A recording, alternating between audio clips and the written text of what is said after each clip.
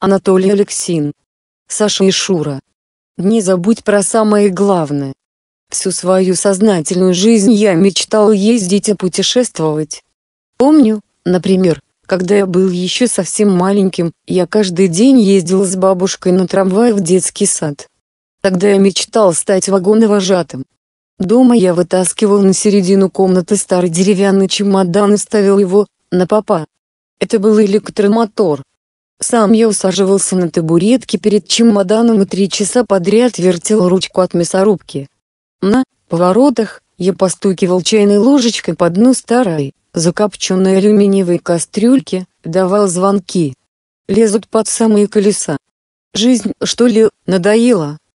Бормотал я себе под нос.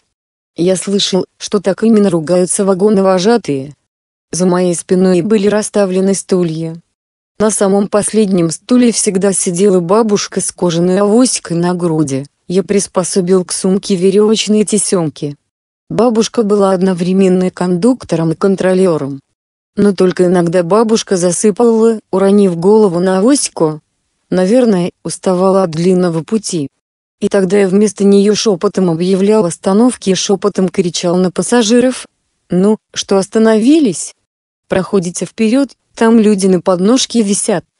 Но на самом деле в моем вагоне был только один взаправдошний пассажир, черный кот по имени Паразит. Эта бабушка его так назвала за то, что он однажды съел целую миску куриных котлет. Больше кот никогда ничего не таскал, а имя за ним так и осталось. Только называли мы его не как-нибудь грубо, а наоборот, очень даже ласково, и паразитиком или даже паразитушкой. Наш черный кот не был знаком с правилами уличного движения, он то и дело выпрыгивал из вагона на полном ходу. Я резко тормозил, бабушка оштрафовала паразита. Но это на него нисколько не действовало, и он снова выпрыгивал на ходу, не понимая, что рискует жизнью. Так продолжалось до тех пор, пока однажды, в воскресенье, мы с мамой не поехали в Химки. Там я первый раз увидел большие, какие-то очень важные и неторопливые пароходы, и сразу захотел стать капитаном дальнего плавания. Стулья расставлялись по-прежнему, но сам я залезал в перевернутую вверх ножками табуретку, которую ставил на обеденный стол. Это был капитанский мостик. Паразит даже в самый сильный шторм смело выпрыгивал за борт. А я с мостика бросал ему надутую велосипедную шину, это был спасательный круг. Но больше всего я мечтал поехать куда-нибудь далеко-далеко, без мамы, без папы и вообще без взрослых. Чтобы никто не говорил мне, что пить воду из бачка опасно, а вдруг не докипело. Стоять у открытого окна рискованно, вдруг искра от паровоза в глаз попадет. А переходить на ходу из вагона в вагон просто-таки смертельно. И чтобы я мог, как паразит, бегать и выпрыгивать куда и как захочу. Прошло много лет. И вот наконец моя мечта сбылась.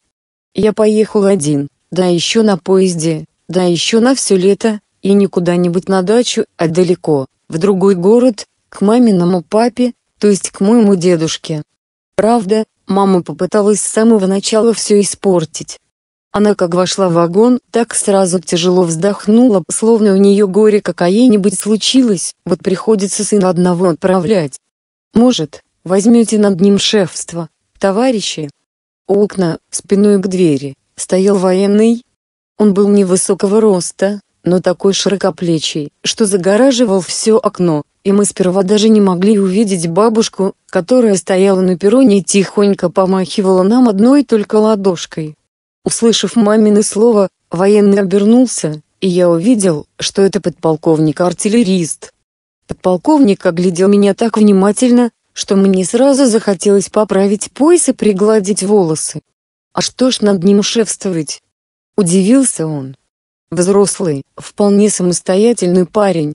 Какой замечательный человек, подумал я. Настоящий боевой офицер. Вот, наверное, сейчас скажет: да я в его годы. Но подполковник ничего про себя, в мои годы, не вспомнил, а снова отвернулся к окну. И тут же я понял, что не одни только хорошие и сознательные люди на свете живут. На нижней полке полулежала толстая-притолстая, или, как говорят, полная, женщина, с бледным, очень жалостливым лицом. Но я уж заметил, бывают такие жалостливые люди, на которых только взглянешь, и сразу не захочется, чтобы они тебя жалели или делали тебе что-нибудь доброе. Женщина лежала с таким видом, как будто весь вагон был ее собственной квартирой, и она уже очень и очень давно жила в этой квартире. А вокруг было полно всякой еды, завернутой в бумагу и засунутой в баночки, как бывает у нас на кухне перед Новым годом. В уголке сидел мальчик с таким же точно бледным и жалостливым лицом, только очень худенький. На голове у него была без козырька с надписью «Витязь», а ноги его были накрыты пледом, на котором в страшных позах застыли огромные желтые львы. Полная женщина, ее звали Ангелиной Семеновной, приподнялась и схватила маму за руку. Ах, мужчины этого не понимают. Конечно, я присмотрю за ребенком. Так прямо и сказала, за ребенком. И я его познакомлю со своим веником. Я подумал, бывают же такие имена. Веник. Еще бы метелкой назвали. И засмеялся. Вот видите, как он доволен. Воскликнула Ангелина Семеновна. Меня все дети любят, просто обожают. Подполковник отвернулся от окна и удивленно взглянул на меня, точно хотел спросить: неужели вы и в самом деле так уж ее любите? За всех детей я отвечать не мог, но мне лично Ангелина Семеновна не очень понравилась. И вообще я не понимал, как можно про самого себя сказать «меня все обожают». Оказалось, что Ангелина Семеновна и Веник тоже ехали в Белогорск, но каким-то диким способом. Что это значит, я тогда не понял. Мне сразу вспомнилась школа, потому что математик Герасим Кузьмич часто нам говорил: задача простая, а вы решаете ее каким-то диким способом. Мы – дикари, сказала Ангелина Семеновна. А это? Она нежно наклонилась к Венику. Мой маленький дикареныш. Хочу залить его сметаной и молоком. Мне представилось, как бледный Витязь по имени Веник барахтается в сметане и молоке и пускает белые, жирные пузыри. Я снова засмеялся. «Вы оставляете своего сына в прекрасном настроении», — заявила Ангелина Семеновна. «Он среди родных людей». Но мама перед уходом все-таки обратилась к подполковнику: «Вы уж тоже присмотрите, пожалуйста, за моим Сашей». «Ладно». Подполковник кивнул, и она перестала сутулиться, словно у нее гора с плеч упала. Потом мама пожелала всем счастливого пути, поцеловала меня и пошла на перрон, к бабушке. На перроне она сложила ладони рупором и крикнула: «Не забудь про самое главное! Не забудь!» И, разрушив свой рупор, погрозила мне пальцем. Подполковник, тоже глядевший в окно, конечно, ничего не понял. А я все понял, и у меня сразу испортилось настроение. Как я летом двойку получил, лишь только тронулся поезд, Ангелина Семеновна сейчас же начала шефствовать надо мной. Прежде всего она попросила, чтобы я уступил ее Венику свою нижнюю полку. Он у меня очень болезненный мальчик, ему наверх карабкаться трудно, сказала Ангелина Семеновна. Альпинизмом надо заниматься, усмехнулся подполковник, которого звали Андреем Никитичем. Веник обойдется без посторонних советов. У него есть мама. Отрезала Ангелина Семеновна. Она вообще косо поглядывала на Андрея Никитича. А я, конечно, с удовольствием уступил нижнюю полку, потому что он ехать наверху куда интересней, и на руках можно подтягиваться и в окно смотреть удобней. Но это было только начало. Ангелина Семеновна очень точно знала, на какой станции что должны продавать, где яички, где жареных гусей, а где варениц и сметану. На первой же большой остановке она попросила меня сбегать на рынок, который был тут же, возле перрона. И так уж продуктовый магазин в вагоне устроила. Подумал я. Куда же еще? Мне очень хотелось побегать вдоль вагонов, добраться до паровоза, посмотреть станцию, но пришлось идти на рынок. Сама Ангелина Семеновна командовала мной сквозь узкую щель в окне. Вон там продают куру. Она почему-то называла курицу курой.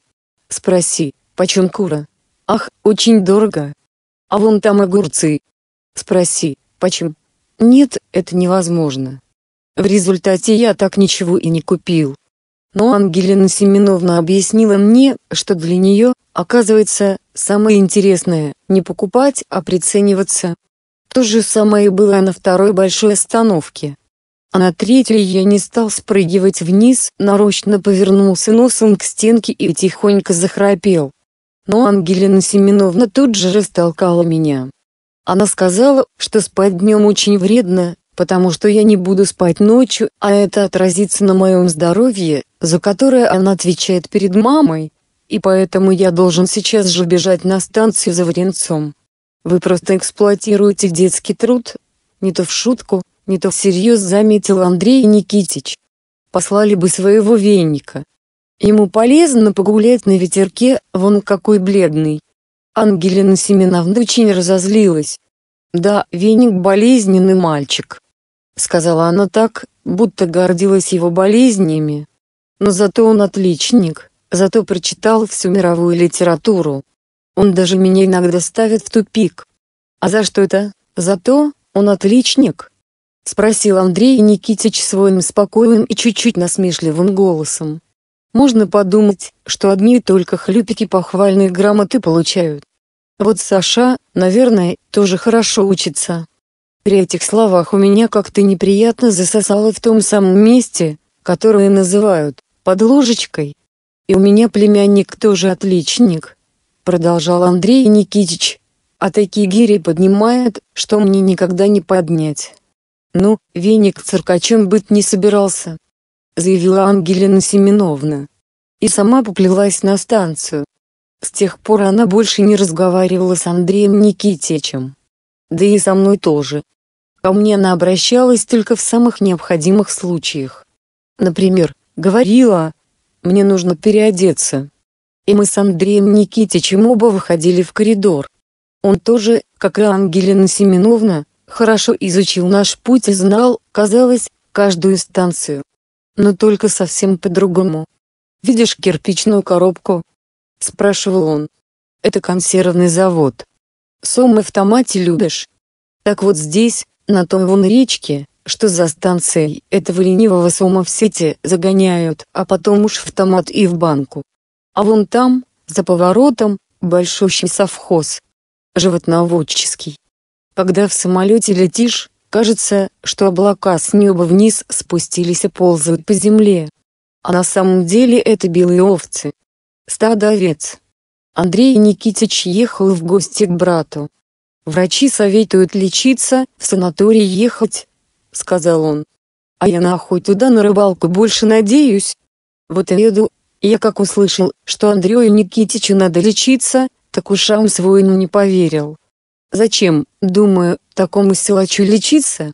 Ведь он в 2 счета справился с окном, которое, как говорили проводники, заело, и которое они никак не могли открыть.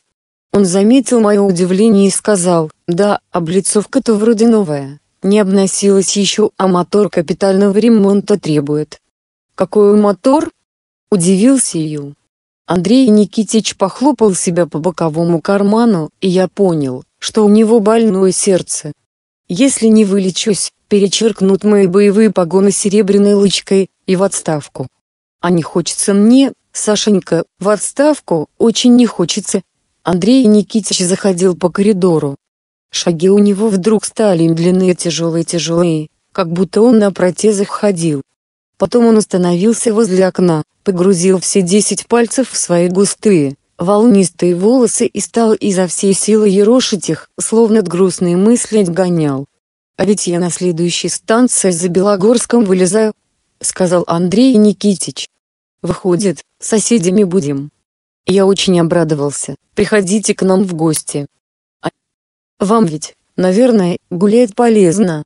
И дедушка, как раз доктор». Я достала нарисованный мамой план городка. Там была и дорога, которая вела от станции к дедушкиному домику. Это мама для меня нарисовала, чтобы я не заблудился. Андрей Никитич долго разглядывал план и чего-то ухмылялся про себя. «Ладно», — говорит, — «как-нибудь нагряну». Вечером Андрей Никитич достал из бокового кармана кителя маленькие, как будто игрушечные, походные шахматы, и мы стали сражаться. Я не выиграл ни одной партии. Но Андрей Никитич не предлагал мне фору, не давал ходов назад и долго обдумывал каждый ход. Мне это очень нравилось, и я сдавался с таким радостным видом, что венику издали, наверное, казалось, будто я все время одерживаю самые блистательные победы. Венику тоже захотелось сыграть в шахматы. Но я заметил, как Ангелина Семеновна наступила ему на ногу, он испуганно заморгал глазами и уткнулся в книгу. А ночью я вдруг проснулся от того, что вспыхнул верхний, синий свет. Я приоткрыл глаза и увидел, что Андрей Никитич ищет что-то в боковом кармане кителя, который висел у него над головой на гнутой алюминиевой вешалке.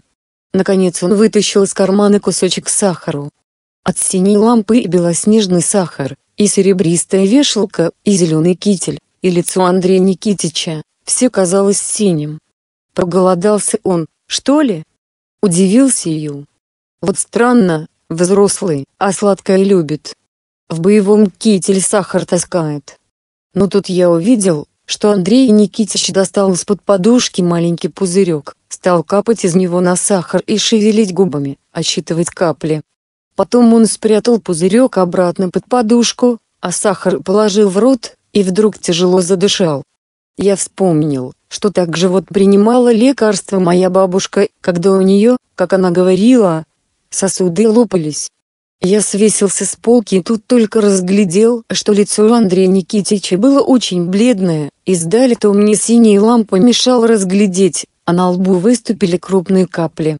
«Андрей Никитич, вам плохо?» — тихонько прошептал я. «Может, нужно что-нибудь?» «Нет-нет, ничего не нужно», — шепотом ответил он и через силу улыбнулся. «Спи, тебе ведь завтра вставать рано». Я потушил синюю лампу, но долго еще не решался уснуть, а вдруг Андрею Никитичу станет плохо и нужна будет срочная помощь. Чтобы не слепались глаза, я стал глядеть в окно. А за окном медленно просыпалось утро. Понизу стелился белый туман, а поверху — такие же белые клубы от паровоза. Между этими дымками, как на длинном-предлинном экране, проносились поля, деревни, неровные, словно с отбитыми краями, голубые блюдца озер. Так незаметно я и заснул. Разбудил меня Андрей Никитич. Вид у него был самый бравый, лицо было чисто выбрито и очень приятно пахло одеколоном и чем-то еще. Мне показалось, что это запах свежестуденой воды. Это ведь только говорят, что вода не имеет запаха, а на самом деле имеет, и даже очень приятный. Внизу в полной боевой готовности, окруженный своими бесчисленными чемоданами, узелками и сумками, восседала Ангелина Семеновна. А Веник читал книгу, тихо забившись в угол скамейки. Он вообще всю дорогу читал. Говорил очень мало и все какими-то мудреными фразами. Например, вместо «хочу есть» он говорил «я проголодался», а вместо «хочу спать» «меня что-то клонит ко сну». Я быстро собрал свои вещички в маленький чемодан, который у нас дома называли командировочным, потому что папа всегда ездил с ним в командировки. Мы с Андреем Никитичем вышли в коридор. И тут я, помню, тяжело вздохнул. И вагон наш, сбавляя скорость, тоже тяжело вздохнул, словно ему не хотелось отпускать меня. Я вообще заметил, что в поезде как-то часто меняется настроение. Вот, например, первые часы пути мне все казалось очень интересным, просто необычайным, и стук колес где-то совсем близко, прямо под ногами, и настольная лампа, похожая на перевернутое ведерко, и в лес за окном, то подбегающий к самому поезду, то убегающий от него, но уже очень скоро меня стало разбирать любопытство, а какой из себя этот самый Белогорск? А как я там жить буду? И уже хотелось, чтобы поскорее замолчали колеса и поскорее я добрался до дедушки. А вот сейчас мне стало грустно. Я успел привыкнуть ко всему в вагоне, особенно к Андрею Никитичу, и очень не хотел с ним расставаться. Звездочка, звездочка, звездочка, послушные паровозному гудку, тронулись и поплыли вагоны. Андрей Никитич стоял у окна и махал фуражкой. Он махал мне одному. Я это знал. Знала это Ангелина Семеновна, Поэтому она демонстративно повернулась к поезду спиной и стала рыться в своем синем мешочке, похожем на те мешки, в которых девчонки сдают галоши в раздевалку, только чуть поменьше. Ангелина Семеновна прятала этот мешочек под кофтой. Сперва она вытащила какую-то большую бумажку, сделала испуганное лицо и спрятала деньги обратно. Потом вынула бумажку поменьше и снова испугалась. Наконец вытянула совсем маленькую и стала размахивать этой бумажкой с таким видом, будто клад в руке держала. Скоро к ней подъехала телега. Возчик, небритый дяденька с папироской за ухом, оглядывался по сторонам так, словно украл что-нибудь. И лошаденка тоже испуганно косила своими большими лиловыми глазами. «Только поскорше, гражданочка», — сказал возчик. «Поскорше, пожалуйста». Казалось, он так торопится, что нарочно сокращает и коверкает слово. И еще мне показалось, что все слова, которые он произносил, состояли из одной только буквы «О». Ангелина Семеновна, поскорше, никак не могла. Она очень долго устраивалась в телеге. Сперва размещала вещи так, чтобы ничего не упало, не разбилось и не запачкалось. Потом долго усаживала веника, так, чтобы его не очень растрясло и чтобы ноги в колесо не попали. Усевшись сзади, она догадалась наконец спросить, к кому я приехал. А услышав, что я приехал к дедушке, что дедушка мой доктор, она снова соскочила на землю, за что возчик обозвал ее несознательной гражданочкой. «У тебя здесь дедушка?» — воскликнула Ангелина Семеновна. «Так это же чудесно! Садись к нам. Поедем вместе. Может быть, у него комната для нас найдется, и веник будет под наблюдением, и он ведь такой болезненный мальчик. Будем жить одной семьей». Я вовсе не собирался жить с Ангелиной Семеновной одной семьей, и поэтому сказал, что у дедушки всего одна и очень маленькая комнатка, хотя на самом деле понятия не имел, какая у него квартира. Ангелина Семеновна залезла обратно в телегу, возчик хлестнул свою лошаденку, заскрипели колеса и ноги Ангелины Семеновны заколотились о деревянную грядку телеги. Я огляделся по сторонам. За станцией и по обе стороны от нее была глубокая, вся в солнечных окнах, березовая роща. Воздух был какой-то особенный, свежий, будто только что пролился на землю шумный и светлый летний дождь. Возле реки всегда бывает такой воздух. Но самой реки не было видно, она пряталась за рощей.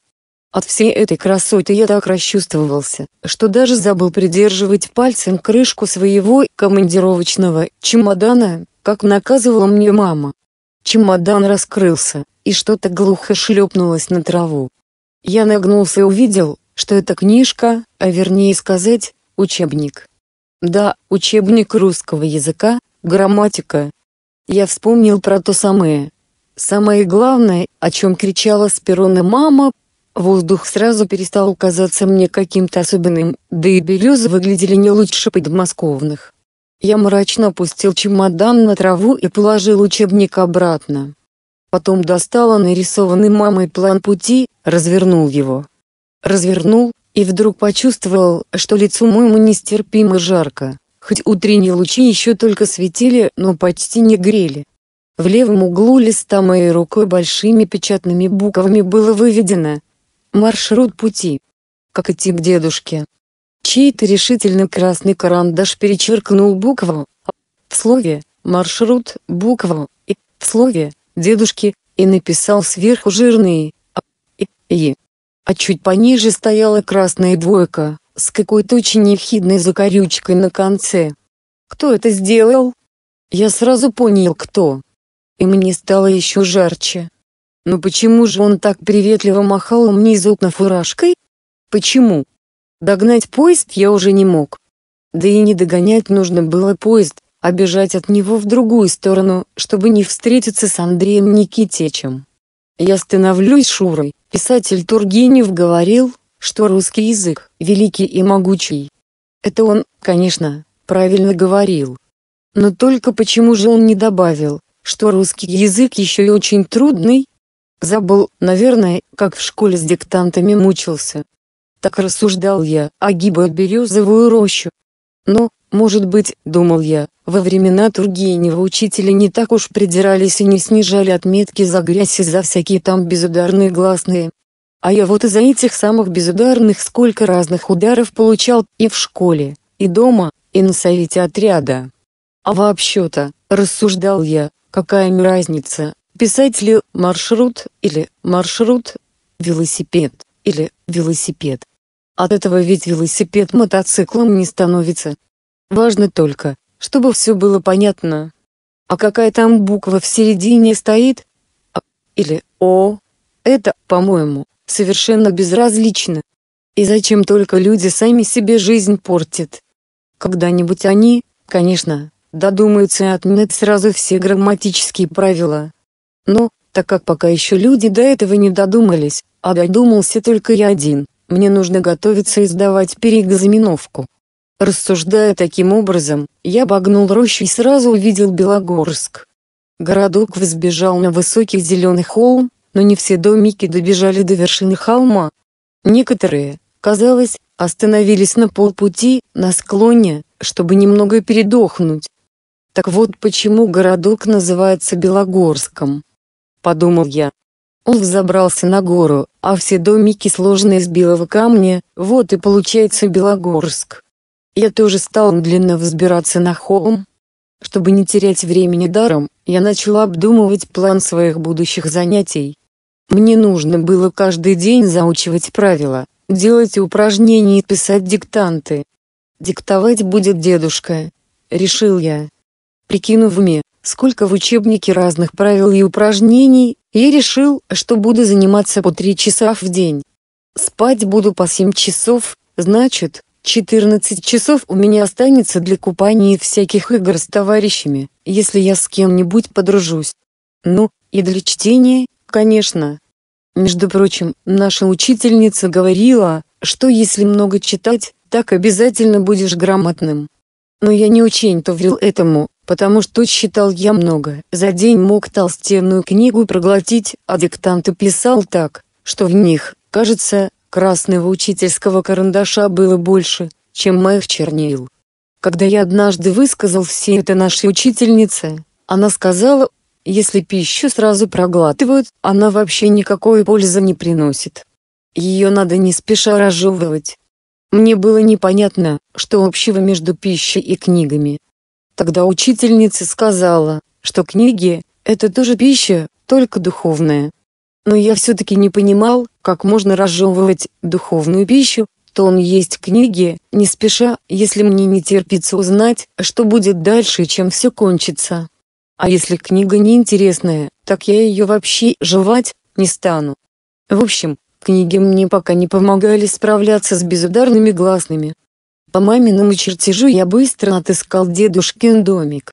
Вернее сказать, это был не дедушкин дом, а дом, в котором жил дедушка, потому что, кроме него, там жила еще одна семья.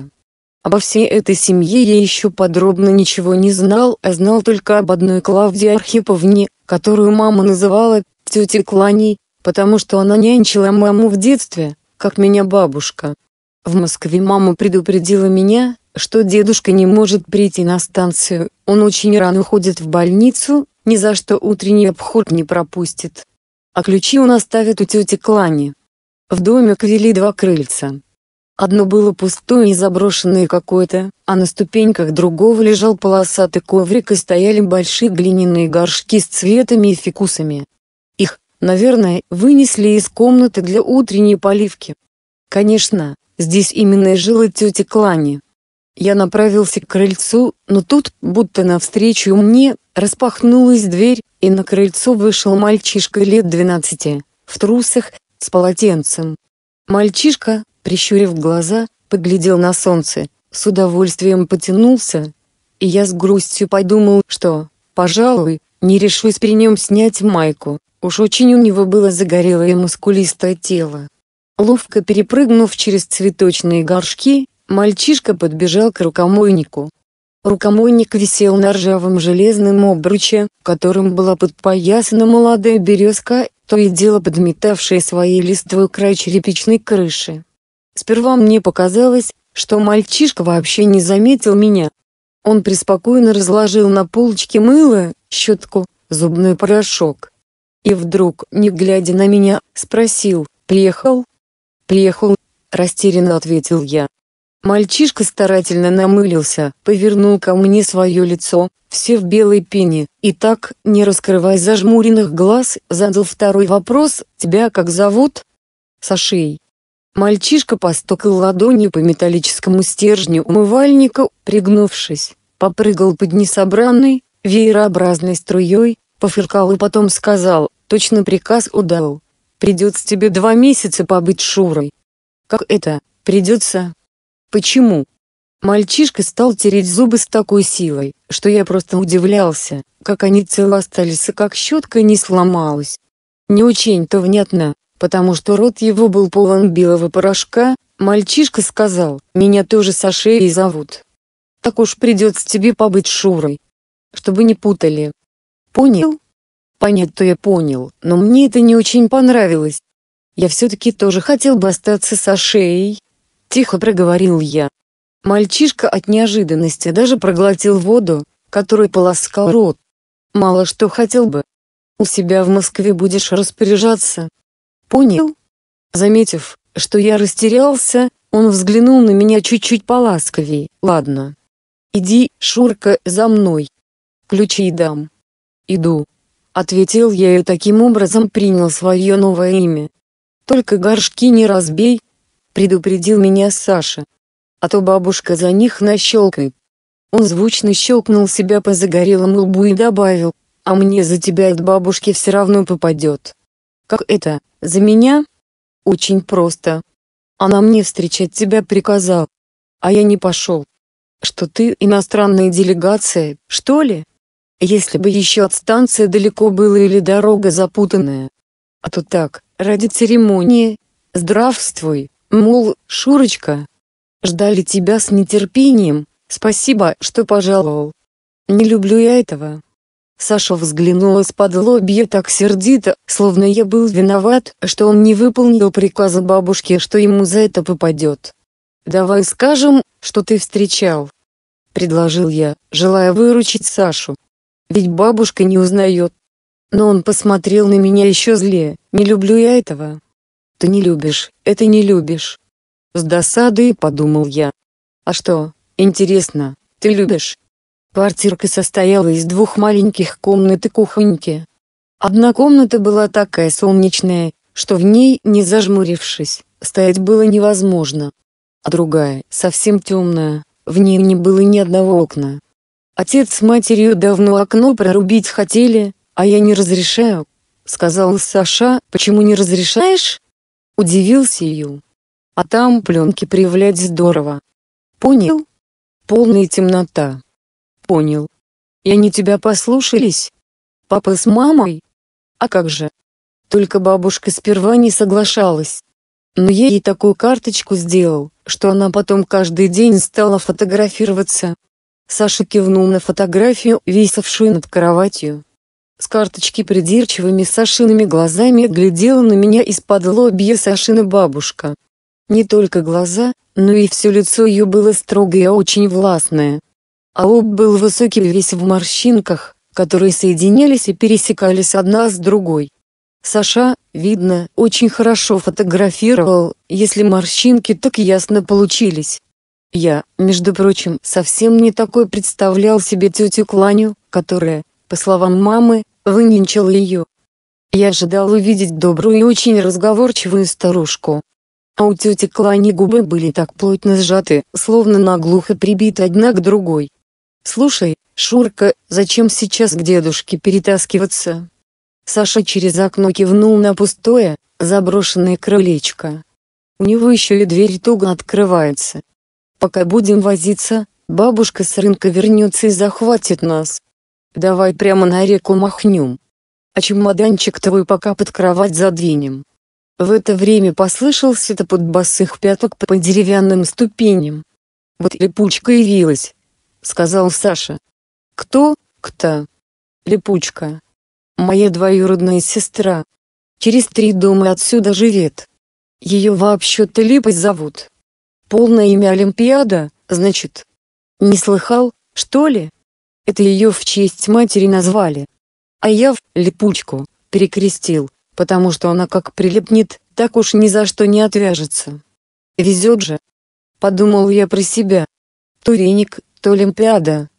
Липучка между тем беседовала с цветами. «Ой, какие же вы красавцы! Ой, какие же вы пахучие!» Доносилось с крыльца. Но вот липучка появилась на пороге. Это была рыжая девочка, с веснушками на щеках, с уже облупившимся, удивленно вздернутым носиком. Да и выражение лица у нее было такое, будто она все время чему-то удивлялась или же чем-то восторгалась.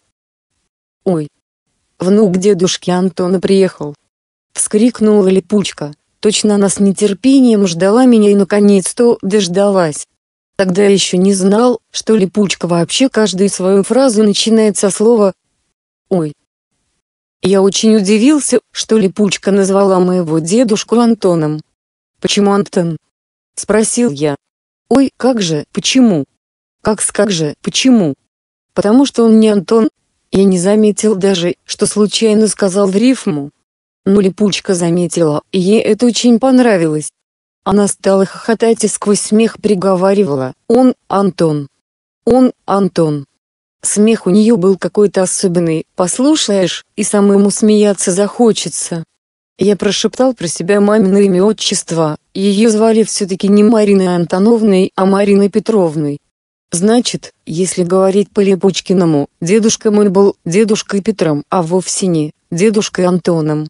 Я все это высказал Липучке, а она вытаращила свои зеленые, как у нашего паразита, глазища, стала тыкать в меня пальцем. «Ой, Сашка, посмотри на него. Не знает, как собственного дедушку зовут. От свое-то имя ты помнишь?» Саша, ухмыляясь, засовывал под кровать мой командировочный чемоданчик.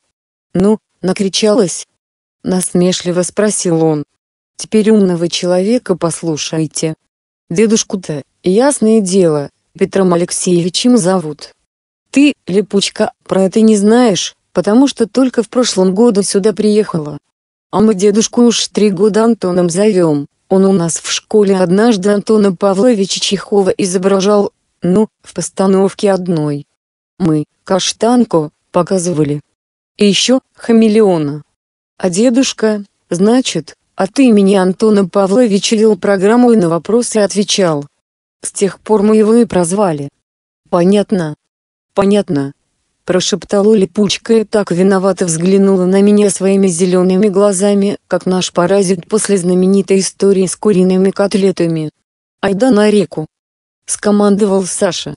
Запирая дверь, он шепнул мне: «Вообще-то женщин во флот брать не полагается. Но уж приходится. А то ведь такой визг поднимут. Да и команды у нас не хватает». «В какой флот?» — не понял я. «Там увидишь. У реки Белогорки, когда же мы сбежали с холма на золотисто-песчаный берег, Саша строго предупредил меня: ты ей не верь. С виду она вон какая веселая, сверкает на солнышке, а на самом деле хитрая и коварная». Я с удивлением посмотрел на липучку. Она и вправду очень весело глядела на все вокруг, и рыжие волосы ее в самом деле сверкали на солнышке. «Неужели она хитрая и коварная?» — подумал я. «Скажи, пожалуйста. Она вид такая приветливая. Хотя мама всегда говорит, что я плохо разбираюсь в людях». Я глазел на липучку с таким удивлением, что она спросила: «Веснушки разглядываешь?» «Да». «Много?» «Да». «Очень». И стала тереть свои щеки, словно хотела уничтожить маленькие и очень симпатичные коричневые точечки. «Да нет, он просто не понял», — усмехнулся Саша. «Думает, что я про тебя сказал, коварная и хитрая. Ты, ясное дело, тоже хитрая. Но только я про Белогорку говорил. В Пею мы на каждом шагу воронки студены. Ты, Шурка, плаваешь хорошо». Я неопределенно пожал плечами. «Это меня один мой товарищ в школе так научил. Если, — говорит, — не хочешь сказать ни да, ни нет, то пожми плечами. Все подумают, что хотел сказать «да», но только поскромничал». Липучка, и точно, приняла мой жест за утверждение. «Ой!» — обрадовалась она. Значит, на перегонки плавать будем. До того берега и обратно. Идет. Я опять неопределенно пожал плечами, потому что умел плавать только по собачьей, а всякие там брасы и кроли еще не изучил, давно собирался, да все откладывал из года в год. Река называлась Белогоркой потому, что в ней отражались и зеленый холм и белые домики. Липучка даже говорила, что она свой домик в воде различает. Но Саша не верил и подшучивал над ней, а раскладушку свою, случайно, не разглядела? Или ты ее днем за шкаф прячешь? Белогорка была довольно широкой на вид очень безобидной рекой, она петляла между зелеными холмами, точно, убегая от кого-то, хотела замести свои следы. Над берегом нависла песчаная глыба ржавого цвета, словно огромная собака тянула к реке свою лохматую морду. А под глыбой, чтобы дождь не замочил, были аккуратно сложены причудливые ветвистые коряги, балки, доски и бревна разных цветов, белые, березовые, рыжие, сосновые, зеленовато-серые, осиновые. Тут же валялась старая калитка неопределенного цвета со сломанными перекладинами. «Наш строительный материал», — гордо сообщил Саша. «Будем флот строить». «Значит, у нас будет не флот, а плот», — уточнил я. Липучка снова захохотала, опять в рифму сказал. Опять в рифму. И стала приговаривать. Не флот, а плот. Не плот, а флот. Чуть поодаль стоял зеленый шалаш, сложенный из хвойных и березовых ветвей. «А это склад инструмента и сторожевая будка», — объяснил Саша. Он осторожно, на цыпочках, подошел к шалашу, вытащил оттуда пилу, топор, молоток, баночку с гвоздями. Потом выволок из шалаша за передние лапы белого пушистого пса и стал всерьез упрекать его. «Целый день дрыхнешь, да? Эх, Берген, Берген. До военное время тебя расстреляли бы на месте. Сразу бы к стенке приставили, заснул на посту. Хорош сторож. Я все инструменты вытащил, а тебе, хоть бы хны». Выслушав все это, пес сладко, с завыванием зевнул, фыркнул, стряхнул с морды песок, а потом вскочил на лапы и принялся отважно лаять. «Лучше поздно, чем никогда», — усмехнулся Саша. «Эх, Берген, только за старость тебя прощаю. Да, артист, ты уж больно талантливый». Повернувшись ко мне, Саша объяснил, он у нас в «Каштанке» главную роль исполнял. Да еще как. 3 раза раскланиваться выходил. «Как зовут собаку?» — с удивлением спросил я. «Берген». «Ой, правда, хорошее имя». Это Саша придумал. «Оригинальное имя, правда?» — затараторила Липучка. «А что это значит, Берген?» — спросил я. «Уж лучше бы назвали просто Бобиком или Тузиком. А то Берген какой-то, чуть ли не Гутморген». «Сам ты Гутморген», — рассердился Саша. «Мы со смыслом назвали». «С каким же смыслом? Не понимаешь, да? Эх, и медленно у тебя котелок варит. Какой породы собака?» «Шпиц», — уверенно ответил я, потому что эту породу нельзя было спутать ни с какой другой. «Ясное дело, шпиц. А теперь произнеси в один прием название породы и имя. Что получится?» «Шпицберген, Шпицберген». Да, видно, Саша, как и я, бредил путешествиями и дальними землями, если даже собаку в остров перекрестил. Саша вытащил из шалаша большой фанерный ящик. «А это что?» — спросил я. Он опять нахмурился. «Не видишь, что ли?» «Ящик из-под сахара. Мы его к плоту прибьем, и получится капитанский мостик, с которого я буду вами командовать». «Понял?» «Понял. Мог бы сам догадаться». После этого мне, конечно, не очень-то хотелось задавать Саше новые вопросы. Но я все-таки не удержался и спросил: «А куда мы поплывем?» «Куда-нибудь далеко-далеко». Я давно хотел. И эти слова почему-то очень не понравились Саше. Ищ какой Христофор Колумб объявился. «Поплывем. Далеко-далеко. Будем здесь, возле холма, курсировать, и все». Разочарованно протянул я. «Это неинтересно. Я думал, будем путешествовать, мало что неинтересно. Не могу я уехать. Понял? Почему не можешь? Не могу, и все. Тайна. Тайна. Шепотом переспросил я. Это слово я всегда произносил шепотом. Здесь, в Белогорске, тайна. Да вот, представь себе. Здесь, в Белогорске. И то из-за нее не можешь уехать. Не могу. Я позавидовал Саше, у него была тайна. И, наверное, очень важная, если из-за нее он отказывался от дальнего путешествия. Чтобы я больше ничего не выведывал, Саша тут же заговорил о другом. «Ты, Олимпиада, кормила Бергена?» С напускной строгостью спросил он. Я помимо воли улыбнулся. «Олимпиада.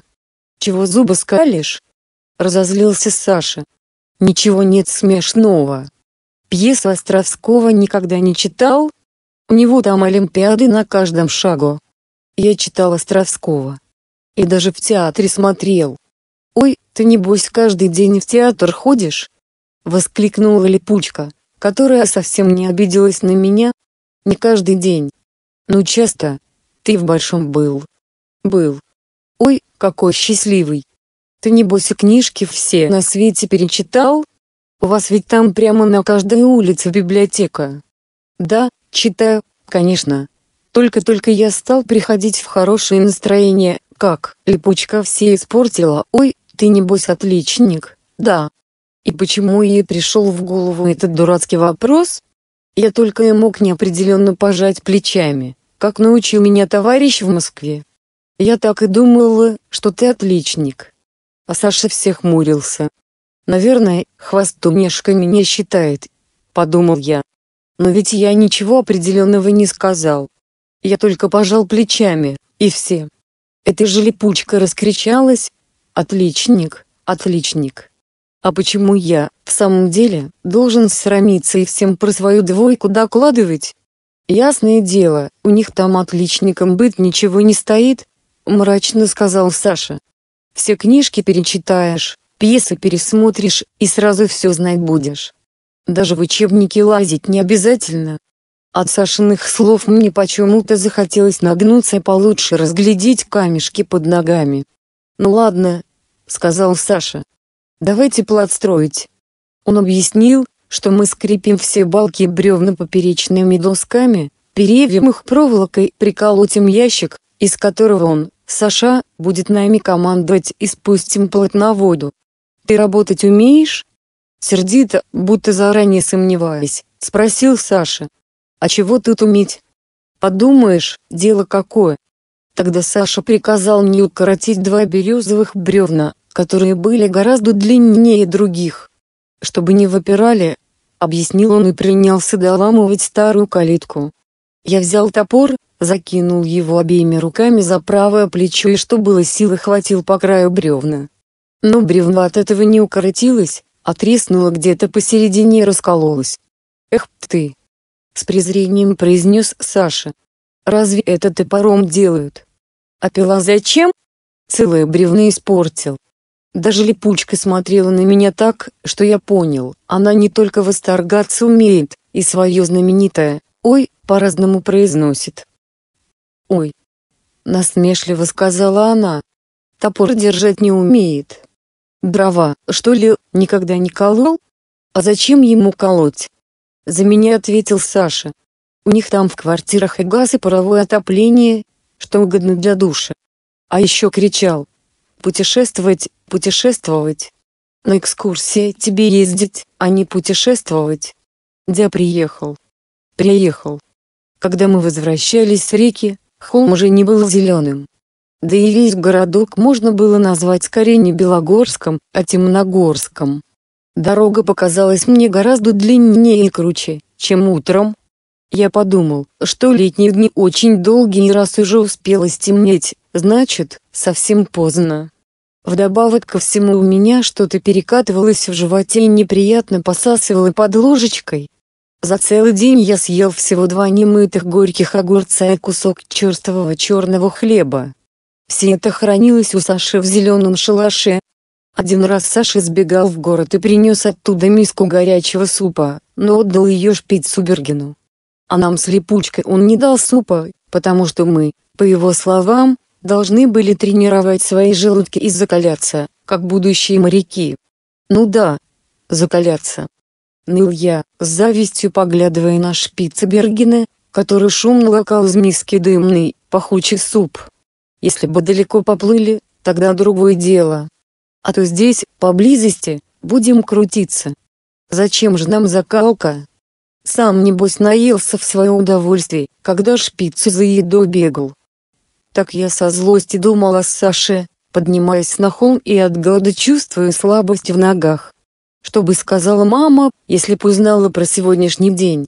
Ведь она сколько раз повторяла: «Ты должен поправиться, ты должен поправиться». И кушай в одни и те же часы – это самое важное. Слушая мамины слова, я только усмехался, а вот сейчас я почувствовал, что кушать вовремя – это, может быть, и не самое важное дело, но, во всяком случае, очень существенное. Вспомнив о маме, я с ужасом вспомнил и о том, что до сих пор не послал телеграмму. А ведь мама перед отъездом говорила: «Прежде всего дай телеграмму. Прежде всего. А то мы все здесь с ума сойдем. Помни, что у бабушки больное сердце». Наверное, все уже давно сошли с ума. Подумал я и помчался на почту. В Белогорске все было очень близко, и почта тоже была совсем рядом с дедушкиным домом. Полукруглые окошки на почте были уже закрыты фанерными дощечками, и только одно светилось, там принимали телеграммы. Возле окошка с бланками в руках стояло несколько человек.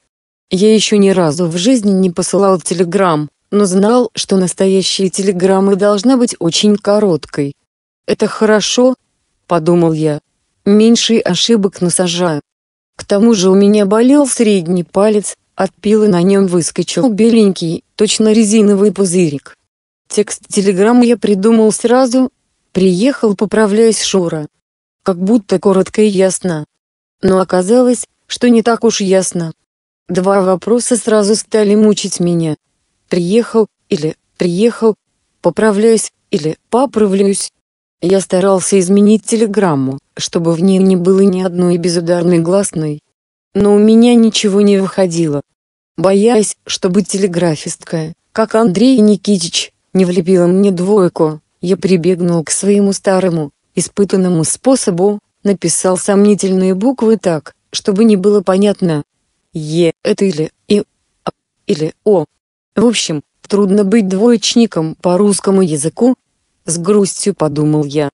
Даже телеграмму по-человечески не напишешь. В последнюю минуту я вдруг вспомнил, что ведь мама никогда не называла меня Шурой. Зачеркнул «Шура» и написал «Саша». И как это меня за один день так приучили к новому имени. У окошка остались только двое. Передо мной стоял человек в белой соломенной шляпе. Спина его, и без того немного сутулая, совсем сгорбилась, наклоняясь к окошку. За стеклянной перегородкой сидела старая телеграфистка со сморщенным лицом. На кончике ее носа умещались сразу две пары очков. Но глядела она поверх облезлой коричневой оправы, и я не мог понять, зачем же она так отягощает свой нос. Каждую телеграмму телеграфистка негромко прочитывала вслух и делала это с таким сердитым видом, будто написавший телеграмму лично перед ней в чем-то провинился. Но, увидев человека в соломенной шляпе, она просунула сквозь окошко руку, испачканную лиловыми чернилами, и поздоровалась. «Наша Ляленька совсем забыла про ангины», — сказала она. «Не знаю уж, как вас благодарить. А вот примите телеграмму и отправьте поскорее. Это, вообразите, очень важно», — ответил человек в соломенной шляпе. Голос у него был хрипловатый, но очень добрый и участливый. Таким вот голосом врачи спрашивают: «Как ваше самочувствие? На что жалуетесь?» Телеграфистка осторожно, одними пальцами, точно драгоценность какую-нибудь, взяла бланк и стала шептать: «Москва, Орденка. Моя улица». Чуть было не крикнул я. И мне вдруг показалось, что я уехал из Москвы давным-давно, хотя на самом деле это было только позавчера. Телеграфистка долго не могла разобрать номер дома. Но не спрашивала, боясь лишний раз побеспокоить человека в соломенной шляпе. Наконец она зашептала дальше. Дом 16, квартира 7. Я замер. Почему не приехал Саша? Шептала телеграфистка. Волнуюсь, молнируй. Папа. Я, как говорится, потерял дар речи. Папа. Здесь мой папа. Но тут же я понял, что это не мой папа, а папа моей мамы, стало быть, мой дедушка. Телеграфистка уже начала подчеркивать слово в телеграмме, но я остановил ее. Постойте. Постойте. Я приехал. Приехал. Честное слово, приехал. Я увидел, как дрогнула соломенная шляпа. Человек обернулся, и я, отступив на шаг, тихо сказал: «Дедушка». Он и правда был похож на Антона Павловича Чехова, русая курчавая бородка, такие же усы, пенсне на цепочке. Только выглядел он гораздо старше Антона Павловича, потому что Чехов, к сожалению, не дожил до его лет. Сквозь пенсне смотрели добрые и чуть-чуть лукавые глаза. Я видел дедушку очень давно, когда в школу еще не ходил. Дома у нас висела его фотография. Но там он был совсем молодой, моложе, чем сейчас мой папа. Дедушка гладил меня по голове и разглядывал, как бы желая удостовериться, я это или не я. Саша. Приехал, Слава богу, слава богу. А то уж тут совсем голову потеряли. Дедушка высунулся в окно и негромко позвал: «Клавдия Архиповна». Он здесь. Приехал, вообразите. Сразу с шумом распахнулась дверь, и вошла высокая, худощавая женщина в фартуке. Я узнал Сашину бабушку. Она с самым грозным видом оглядела меня, точь-в-точь как Саша сегодня утром, спросила: «Приехал?» Потом выждала немного, своим грубоватым, мужским голосом задала новый вопрос: «Заявился, значит?» «Пожаловал». «А где же целый день околачивался?» «Мы, тетя Клани, на реке были». Стал робко оправдываться Ю. И тут лицо Клавдии Архиповны преобразилось. Глаза ее подобрели и стали такими теплыми, словно она вспомнила что-то далекое и очень приятное. «Как? Как ты сказал?» «Тетя Клани». «Да ведь это его Маришка научила». «Маришка? Значит, не забыла меня?» Она одна меня только так и величала. На всем белом свете она одна. А больше никто. Я понял, что Маришкой она называла мою маму. Клавдия Архиповна стала разглядывать меня уже не с таким грозным видом. А Маришка-то в его годы покрепче была. Да, покрепче. Ищ, бледный какой, ровно уксус глотает. И взгляд пугливый. Маришка-то наша по смелью была. Телеграфистка, должно быть, ко всему привыкла. Сколько чужих радостей и печалей проходило каждый день через ее окошко. И все-таки она привстала, облокотилась на столик и тоже с интересом разглядывала меня. «Маринин сынок?» — недоверчиво спросила она. «Такой большой? Эх, и летят же годы». Помню, как она сама до окошка моего не дотягивалась. Телеграфистка тяжело опустилась на стул, стащила с носа обе пары очков и мечтательно запрокинула голову, молодость свою вспомнила. Тетя Клани была права, должно быть, у меня и правда был испуганный взгляд. Разве приятно, когда тебя с ног до головы, как экспонат какой-нибудь, разглядывают?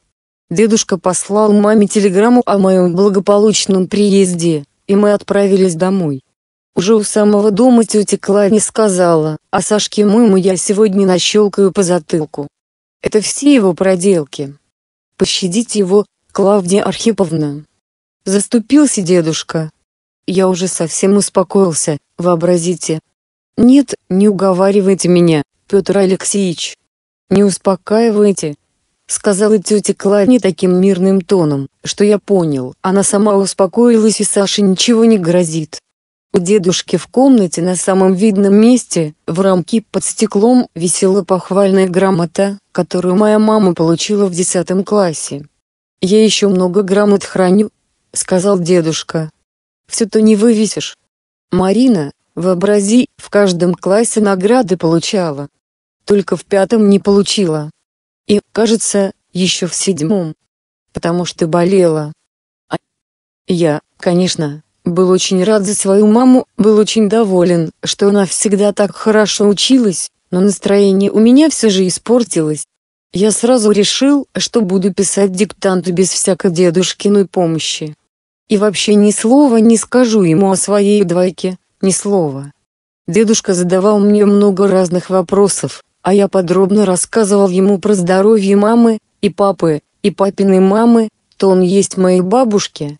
А потом я поскорее лег в постель, пока дедушка не добрался до моего здоровья и до моих отметок. Но заснул я не скоро.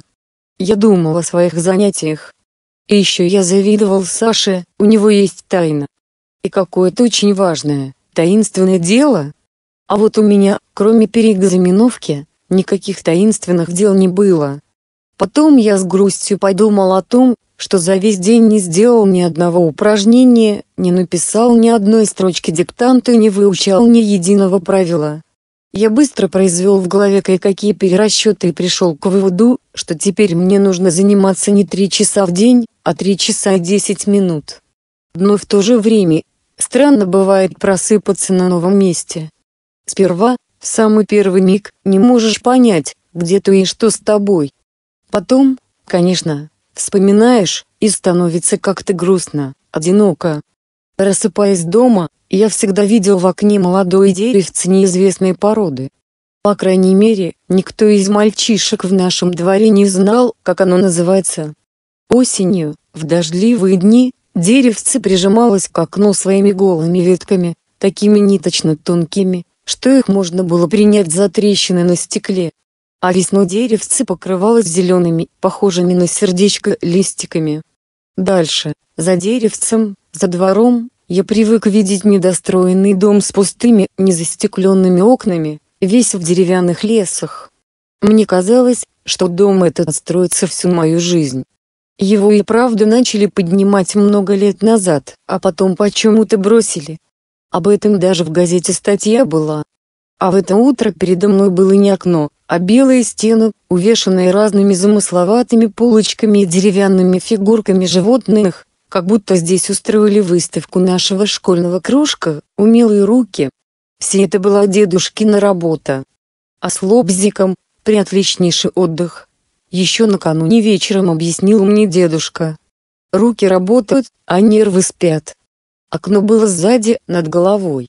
Мама никогда не разрешала так спать, говорила, что в голову надует. А вот дедушка, доктор, сам предложил поставить раскладушку возле окна. При отличнейшей будет вентиляции, уверял он. Дедушкина кровать была уже застелена. Неужели так рано ушел на работу? Подумал я. Но тут же заметил висевшую на стуле самодельную палку, на которой были выжжены при помощи увеличительного стекла разные причудливые узоры. Часы показывали 7 утра. Это были самые обыкновенные ходики. Но дедушка вставил их в красивую резную оправу из дерева, тоже самодельную, так что виден был один только циферблат. Мне показалось, что кто-то за моей спиной, крадучись, с тихим шорохом лезет в окно. Я быстро вскочил и увидел, как загорелая рука положила на подоконник 2 газеты и письмо. Газеты «Правда» и «Медицинский работник» были вчерашние. Я взглянул на письмо и тут же узнал крупный, аккуратный и разборчивый, как у девчонок-отличниц, мамин почерк. Письмо было адресовано Саше Петрову, то есть лично мне. Я хотел разорвать конверт, но тут послышался голос дедушки: «Подожди, подожди. Давай марку исследуем». Дедушка стоял на пороге по пояс голый и растирался мохнатым полотенцем. Несколько минут он произносил одно только слово: «Хорошо, хорошо». Потом надел пенсне, взял у меня конверт и стал разглядывать марку. Да, ничего нет лучше утреннего обтирания. Такс. Он артистически ловко отделил марку от конверта. В образе все зубчики уцелели, все до одного. Плотина Днепрогесса. У меня еще не было такого экземпляра. С виду дедушка Антон был старик как старик, палка, пенсне, жилет с цепочкой, но в то же время в нем было много молодого, мальчишеского. Он собирал марки, обтирался холодной водой, что-то выжигал, вырезал, выпиливал. На полке стояли самодельные шахматы, тоже его собственной работы, в которые, как предупредил дедушка, мы обязательно будем играть, потому что шахматы – приотличнейшая гимнастика для человеческих мозгов. Спал дедушка на узкой деревянной кровати и укрывался одной только простыней. Пока дедушка одевался, я читал вслух мамино письмо «Дорогой Саша». Писала мама. Как только мы с бабушкой вернулись с вокзала, так сразу и села писать письмо. Ведь я забыла предупредить тебя о том, что Белогорка очень опасная река. Там много ям и воронок. Так что, прошу тебя, не уходи далеко от берега. А ты что, плаваешь плохо? Спросил дедушка. Да нет, просто мама боится. Боится? Он покачал головой. Сама-то, поди, Белогорку нашу по 10 раз переплывала. Забыла, что ли, как девчонкой была. Я стал считать дальше и убедился, что мама решила вконец опозорить меня перед дедушкой. «Кушай в одно и то же время», — писала она. «Это самое важное. И ни в коем случае не пей воду из колодца». Дедушка в это время сидел на кровати, покрякивая, натягивал ботинок. Он так и застыл, пригнувшись всем телом к вытянутой ноге. Кушать в одно и то же время весьма полезно. Присоединяюсь. Но в чем же, скажи на милость, колодезная вода проштрафилась? Приотличнейшая вода. Как врач рекомендую и даже прописываю. И, продолжая натягивать ботинок, он проворчал. Сама-то всегда к колодцу бегала. И никогда, слава богу, не болела. Но самое неприятное в мамином письме было дальше. «Ты, Сашенька, гуляй, играй с товарищами», — писала мама. Но в то же время на этой фразе я споткнулся и замолчал. Дальше мама писала о моей переэкзаменовке и о том, как упорно я должен пыхтеть над учебниками. «Что там, но в то же время?» — спросил дедушка, надевая жилет. «Разобрать не можешь? У Марины ведь, кажется, каллиграфический почерк. Не скажешь даже, что докторская дочка. А у докторов разве плохие почерка?» — спросил я с наигранным интересом, лихорадочно соображая, что же делать дальше. «У докторов почерки прескверные, пишут истории болезни, рецепты, торопятся. Вот и выходит каракули. Дай-ка я тебе помогу разобрать». «Да нет, уже все понял».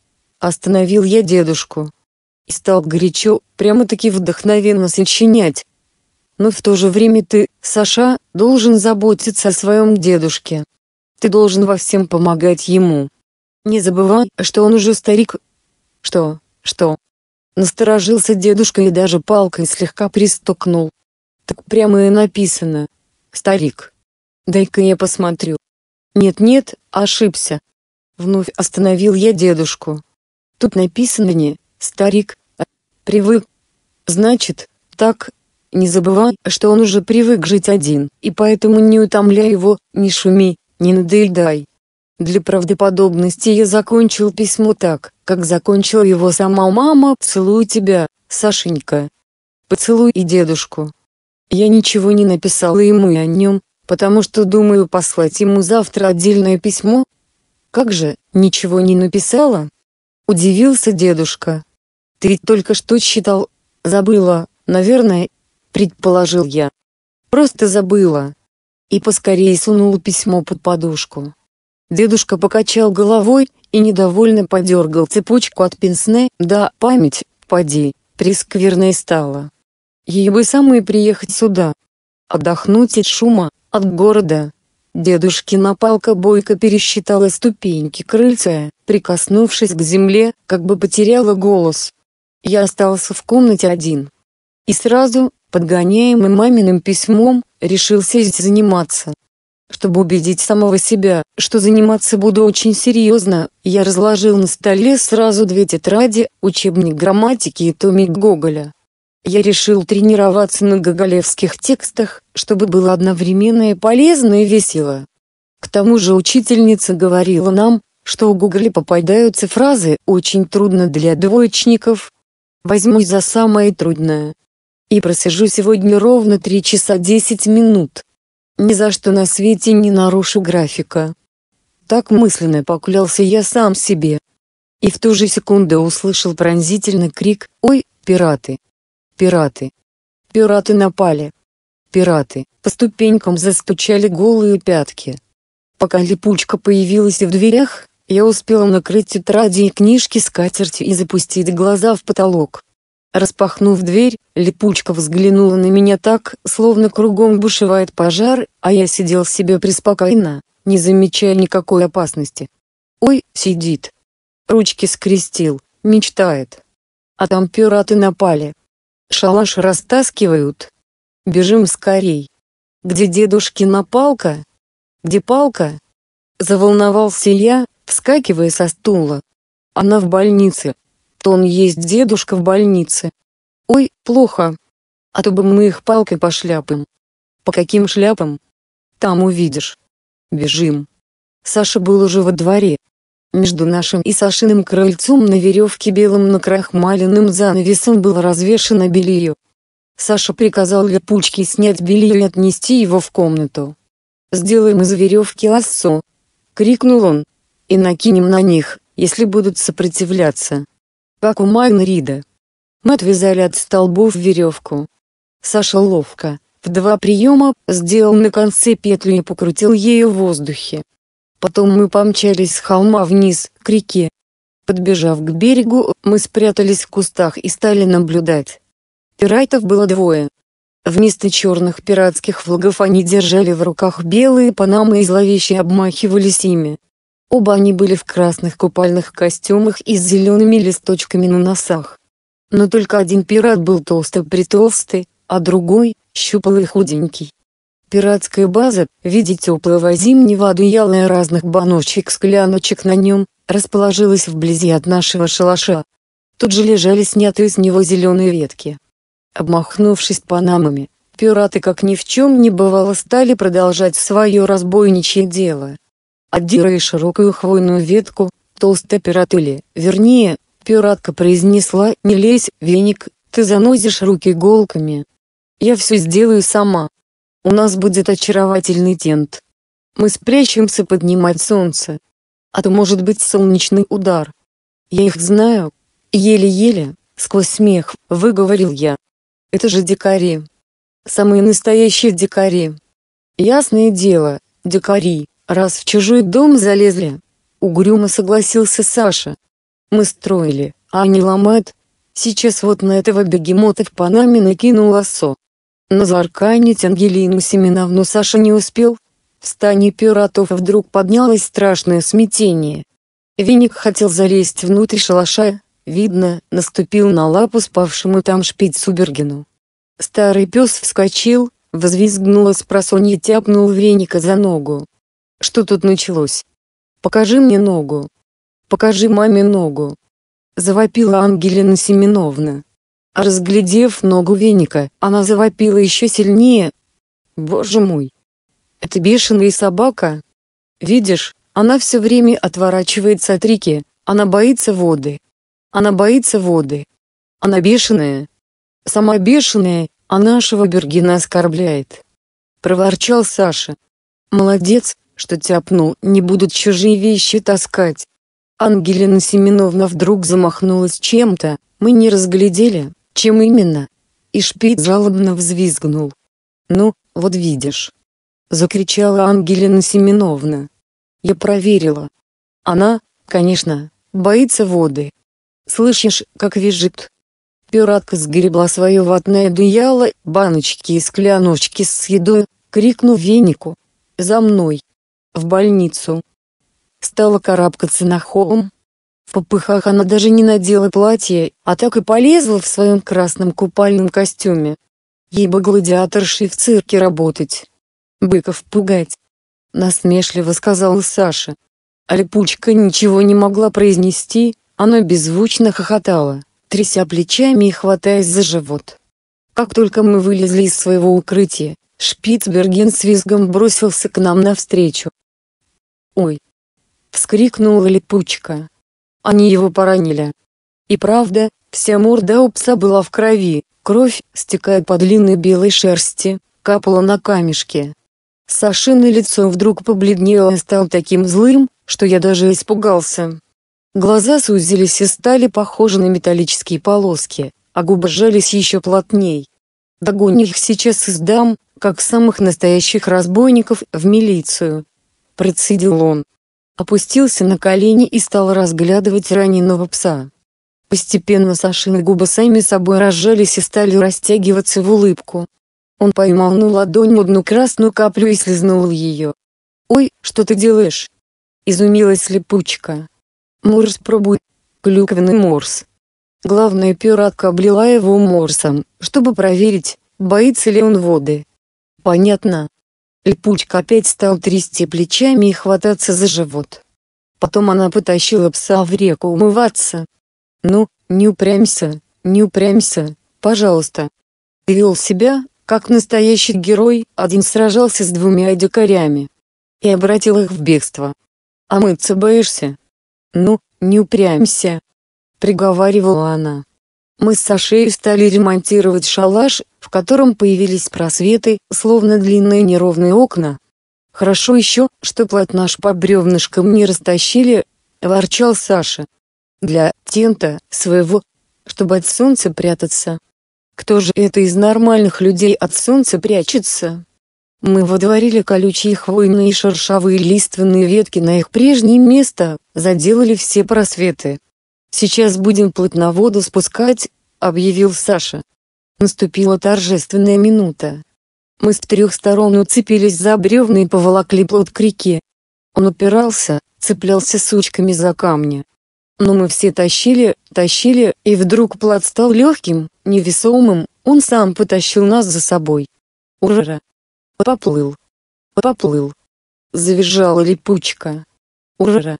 И первая полезла на плот. Мы с Сашей тоже полезли, и разноцветная, сколоченная из разных бревен, палуба заходила ходуном. Мама всегда говорит, что у меня очень богатое воображение. Вот, например, я могу себе представить, что троллейбусы, сгрудившиеся на конечной остановке, это стадо каких-то огромных животных с длинными и прямыми рогами, пришедших на водопой. А однажды, когда мы с мамой зашли в посудный магазин, я представил себе, что разнокалиберные чайники, стоявшие на полке, это одна большая семья, самый высокий, тощий чайник, или, вернее сказать, кофейник. Это сухопарый, подтянутый папа, самый толстый, в красных кружочках. Это расфуфыренная мама, а маленькие разноцветные чайнички, их многочисленные детишки. Помню, мама тогда сказала, с твоим воображением можно стать писателем. Но сейчас ты, к сожалению, можешь издать лишь полное собрание орфографических ошибок. Так или иначе, но воображение у меня было очень богатое. И вот, впервые забравшись на плот, я на минуту прищурил глаза и представил себе, что переливчатая, чешуйчато-золотистая под солнцем вода — это вода океана, притихшего и виновато вздыхающего после бури. Наш плот — это все, что осталось от гигантского корабля, потерпевшего кораблекрушение. Зеленый холм — это вулкан, который в любую минуту и без всякого предупреждения может начать извергаться. А навстречу нам плывет неминуемая гибель в виде белого айсберга, с которым мы вот-вот должны столкнуться. Айсбергом мне почудился белый Шпицберген, который не пожелал остаться без нас на полуострове, отважно пустился вплавь и догнал плот. Правда, Шпиц, плывущий по реке, больше напоминал не грозную гору, а чудом уцелевшую в ясный, солнечный день льдинку, покрытую снегом. Липучка втащила пса на борт нашего корабля. «Примем его в нашу команду, раз людей не хватает», — сказал Саша. Он забрался в ящик из-под рафинада, то есть на капитанский мостик, и отдал первое распоряжение: «Ты, Шурка, будешь помощником капитана, боцманом рулевым. Бери шест и слушай мою команду. Липучка будет доктором Коком.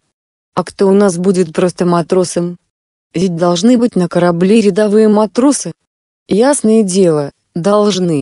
Вдруг Саша вытянул руку и указал на холм, к вершине которого карабкались две смешные фигурки в белых панамах, словно два живых гриба, один на толстой ножке, а другой — на тонкой.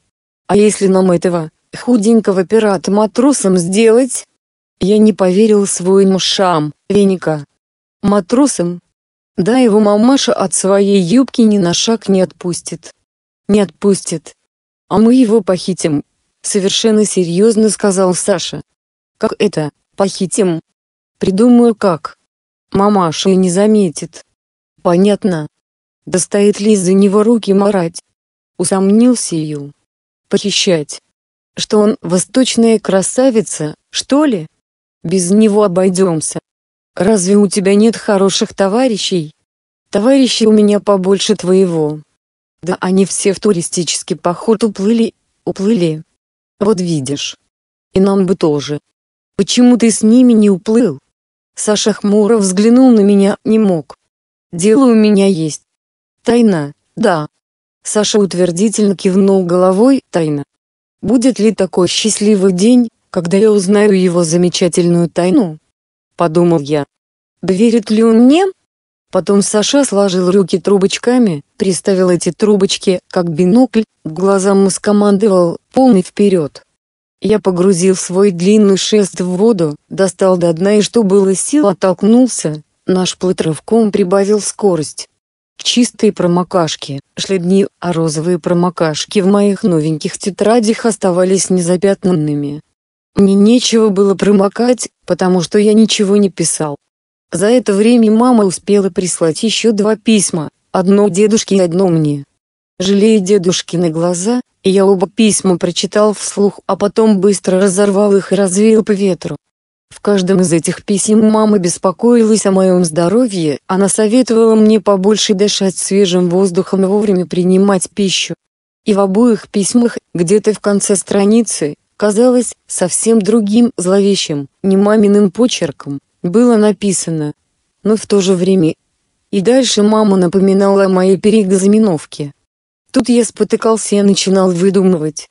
Но в то же время Саша не должен забывать и о духовной пище, побольше читать разных интересных книжек и главное, почаще ходить в кино. Так сочинял я, читая письмо, адресованное дедушке. А сочинив про кино, я подумал, что каждый раз, читая мамины письма, смогу придумывать что-нибудь выгодное для себя. И в следующий раз, дойдя до слов, но в то же время, я сочинил вот что. Но в то же время ты, Саша, ни в коем случае не должен расти маменькиным сынком. Купайся в реке сколько тебе будет угодно. И на солнце можешь лежать хоть целый день. Спать ложиться вовремя совсем не обязательно, можно лечь и попозже, ничего тебе не сделается. Да и насчет пищи я тоже передумала, можешь принимать ее в любое время.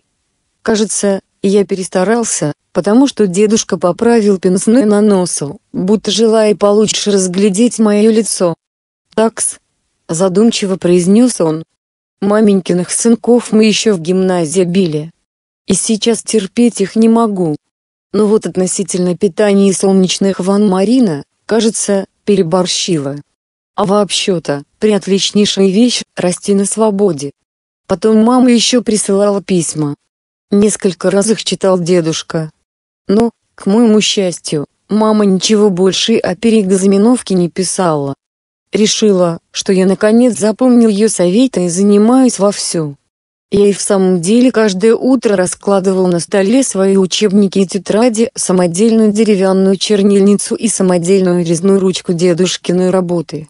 Но розовые промокашки так и оставались чистыми, потому что тут же раздавался стук в дверь. Приходили дедушкины пациенты. Одним он просил передать рецепты, другим – устные советы. А так как все больные в городе с детства привыкли лечиться только у дедушки, верили только ему и называли его профессором, дверь не переставала открываться и закрываться, как в самой настоящей поликлинике. Приходили даже больные с Хвостика. Хвостиком называли окраину города, которая была за рекой и вытянулась в узкую, длинную ленту из белых домиков. В обход, через мост, до Хвостика нужно было добираться часа полтора. А по реке, говорили, гораздо быстрее. Некоторые пациенты просили дедушку зайти вечером к ним домой, если он, конечно, не очень устанет. Они прекрасно знали, что дедушка все равно зайдет, как бы он ни устал. Как только раздавались шаги, Я поспешно прятал под скатерть все, что могло уличить меня. Ведь каждый раз я ожидал увидеть в дверях Сашу или Липучку, а для них я был очень культурным, очень образованным и очень грамотным москвичом. Когда же наконец у меня лопалось терпение, я твердо решал оставить скатерть в покое, в дверях действительно появлялись мои новые друзья. Прятать улики было уже поздно, и я попросту спихивал их под стол. От этого учебники мои несколько поистрепались и стали какими-то раздетыми, то есть выскочили из обложек. Иногда мне вдруг чудились тяжелые шаги Андрея Никитича. Он ведь обещал как-нибудь нагрянуть в гости. Но он не приходил. Наверное, презирает меня. Смеются. С досадой думал я, вспоминая про двойку с ехидной закорючкой на конце. Каждую ночь, ложась в постель, я делал сложные перерасчеты и заново составлял график своих занятий. Получалось, что я должен заниматься каждый день по 3,5 часа, потом по 4 часа, по 4,5. Цифры все росли и росли. Когда наконец дошло до 5 часов, я сказал себе: хватит. Этак в конце концов получится, что я должен заниматься 25 часов в сутки. Завтра меня никто не спугнет. И снова меня спугнула Липучка. Она всегда очень оригинально входила в комнату, стукнет, и тут же войдет, не дожидаясь, пока я скажу «можно» или «кто там?». Непонятно даже, для чего она стучалась. Я еле-еле успевал сбрасывать под стол учебники и тетради. Так было и на этот раз. Но на пороге Липучка очень долго переминалась. Ясно было, что она хочет о чем-то спросить меня или попросить. Липучка была вся какая-то разноцветная: волосы рыжие, лицо красное от смущения, сарафан неопределенного, выгоревшего цвета, ноги сверху бронзовые, а внизу серые от пыли, будто нарочно присыпанные порошком. «Ой, не знаю прямо, с чего начать», — выговорила наконец Липучка. «А ты начни с самого начала», — посоветовал я. Набравшись смелости, она начала: «Ой, Шура, ты должен мне помочь. Заявление одно составить, очень важное. В горсовет. Понимаешь?» Я покачал головой, дескать, пока ничего не понимаю. «Ну, в общем, дело такое», — стала объяснять она. «От станции до нашего города довольно далеко. Да еще дорога в гору, а автобуса нет. Хоть на себе вещеволоки. Надо, чтобы автобус ходил. А чего ты об этом беспокоишься?» Удивился ее. Липучка стала тыкать в меня пальцем, как в чудо какое-нибудь. Вот смешно. Не понимает. Люди ведь с вещами приезжают, а автобуса нет. Ну вот, значит, разные. Тут она замялась, подыскивая подходящее слово. Ну, в общем, разные несознательные люди всем этим пользуются. На государственных телегах возят приезжих, а денежки себе в карман кладут.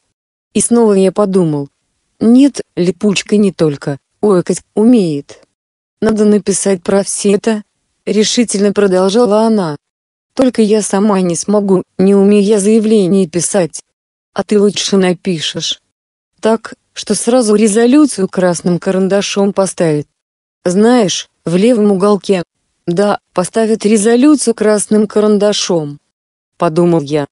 Двойку с ехидной закорючкой поставит, как Андрей Никитич. Да чего же это неприятное дело, быть двоечником. И еще зачем-то, как дурак, пожимает плечами. Рассказал бы честно про двойку, а то вот выкручивайся теперь. Но вздыхать было поздно, и я выкрутился. «Помочь, это можно?» — сказал я. «Только у меня очень плохой почерк, ты ничего не разберешь. Я сам иногда не разбираю». «Ой, это ничего», — успокоила Липучка. «Ты мне продиктуй, ладно? Я запишу». Это был выход из положения. «Хорошо, я буду диктовать, а ты пиши», — согласился Ю. Чернила и ручка были на столе, словно поджидали Липучку. Сочинять мне было не впервой, но тренировался уже, читая мамины письма.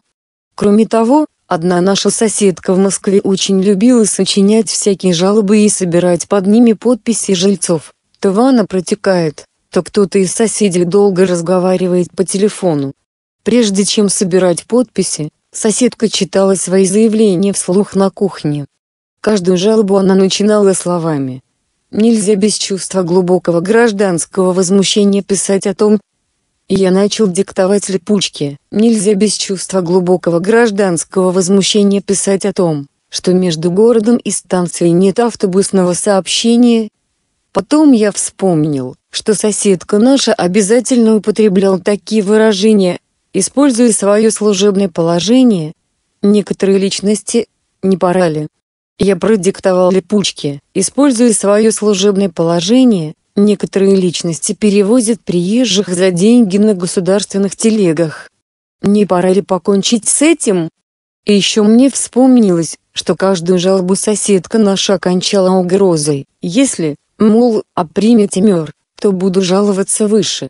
И я продиктовал: если автобуса не будет, мы напишем жалобу в Москву. А потом посоветовал липучке: теперь собери подписи. Побольше подписи, и все будет в порядке. «Ой, как коротко получилось!» — воскликнула липучка, разглядывая тетрадный лист, который остался почти чистым. «Это хорошо, что короткое», — объяснил я. «Длинные заявления могут не дочитать до конца. Понимаешь?» «Понимаю».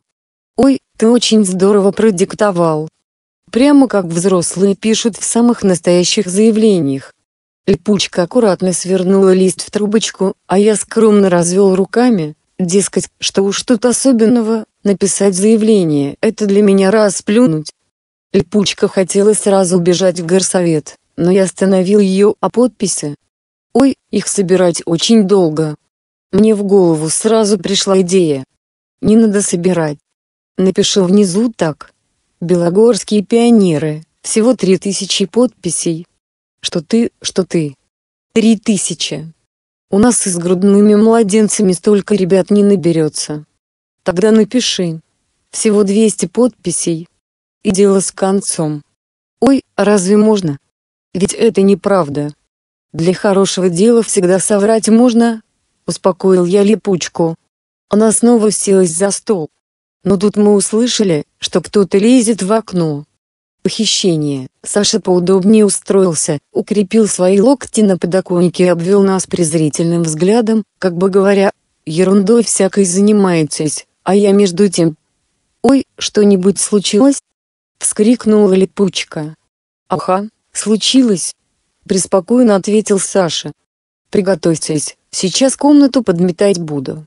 «Подметать комнату?» — рехнулся он, что ли? Мы с липучкой растерянно переглянулись. «Чего глаза таращите?»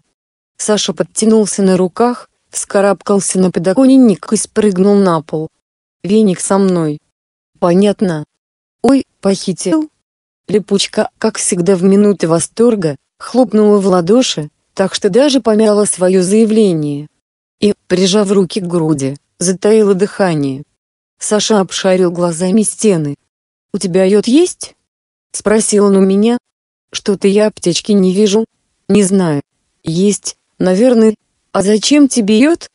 «Ой, ты небось поранил его, когда он мамаша отбивал?» «Да». Догадалась липучка. «Лассо накинул?» «Да». «Что я, бандит какой-нибудь?» «Это я с пиратами хотел сражаться, а он вовсе не пират. Очень даже симпатичный парень, только застенчивый, как девчонка. Людей боится, но мы это дело из него выбьем». «Ой, мы его бить будем?» — испугалась липучка. «Чудачка ты. Я же в переносном смысле. Ну, перевоспитаем, значит». «Понятно. Понятно. А как же ты похитил? Ведь его мамаша от себя ни на шаг не отпускает». — спросил я. «Узнаешь? Давай сюда йод». Дедушка был доктором, но сам лекарств не любил. Я заметил, что, когда к нему приходили больные, он сразу лез в корзинку, стоявшую за диваном. «Терпеть не могу, когда лекарства на видных местах выставляют», — говорил он. «Украшеницы так себе». Я полез в дедушкину корзину, нашел там пузырек с йодной настойкой и передал его Саше. «А теперь позови веника», — распорядился Саша. «Позвать? А где он?» «Возле крыльца мнется. Стесняется». Ты ведь с ним в вагоне, кажется, в дипломатических отношениях не состоял. Да, я там с Андреем Никитичем дружил. С подполковником артиллерии. Гордо сказал я. А потом, вспомнив, чем кончилась наша дружба, тихонько вздохнул. Веник там, в вагоне, все время книжки читал. Ой, книжки читал. Восхитилась липучка. Он тоже небось, как и ты, до ужаса грамотный, да. Что касается Веника, то я не мог дать никаких определенных сведений, а сам я был грамотный действительно, до ужаса. И поэтому еще раз вздохнул. А липучка помчалась приглашать Веника. Он робко вошел в комнату и остановился на пороге. Был он в белой панаме с книгой под мышкой. «Идет по городу, книгу читает», — сообщил Саша. «Ты в Москве тоже с раскрытой книгой улицы переходишь?» «Что вы? В Москве я только в метро и в троллейбусе читаю. А на улице нельзя, там же светофоры. Автомобили там, а не светофоры». «Почему ты сердито?» — сказал Саша. «И вы, меня, пожалуйста, не называй». «Понятно. Ищ какой интеллигентный. Задирай-ка рубаху». Веник испуганно огляделся, точно просил у нас липучкой защиты. «Ага, понимаю. Стесняешься», — сказал Саша. «Ты, липучка, отвернись». Веник покорно задрал рубаху и обнажил свое худенькое бледное тело. «Тебе бы Снегурочку в театре изображать», — сказал Саша. «Куда тебя доктора от бешенства колют? Покажи». Веник испуганно схватился за живот. «А вы что, намерены тоже колоть меня? Что я, сумасшедший, что ли? Как твоя мамаша?» Веник вдруг решительно одернул рубаху, и его бледное личико гневно порозовело, чего я уж никак не ожидал. «Вы, пожалуйста, мою маму не задевайте», — гордо произнес он. Саша так застыл с пузырьком в одной руке и с пробкой в другой. «Ишь ты! Не задевайте!» Удивленно и вместе с тем уважительно сказал он. И, вроде бы извиняясь, добавил: «А чего же она нашего старого Бергена задевает? Бешеным его считает. Это же оскорбление, если хочешь знать. Оскорбление собаки, верного друга человека». «Понятно. Да уж ладно. Задирай рубаху». Веник покорно задрал ее, и Саша стал мазать ему живот йодной пробкой.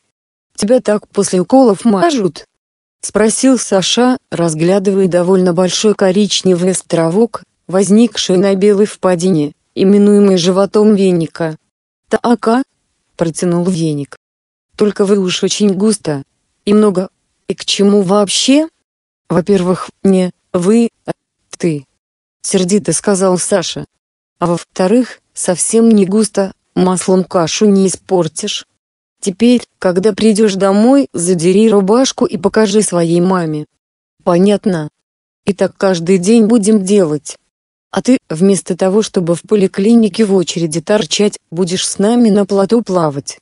И тут только я все понял. Теперь, значит, в нашей корабельной команде будет хоть один рядовой матрос. Молодец, Саша, ловко придумал. Я становлюсь поэтом, и снова, уже в который раз. Меня спугнула липучка. Как только я с тяжелым сердцем, мне нужно было заниматься уже по 8 часов в сутки. Уселся за стол, она, даже для виду не постучавшись, влетела в комнату. Я натренированным броском спихнул тетради и учебники под стол, а липучка, размахивая газетой, не заговорила, а прямо-таки закричала: «Ой, теперь я все знаю! Теперь я все знаю, Шура!» «Все знаешь? Про меня?» Я испуганно попятился к окну. «Да, все знаю. Здесь все написано». Липучка перешла на таинственный полушепот. Она выставила вперед номер «Пионерской правды», словно собираясь выстрелить из него мне в самое сердце. «Здесь все написано. А ты скрывал. И как тебе не стыдно, Шура? Как тебе не стыдно? Что там написано?»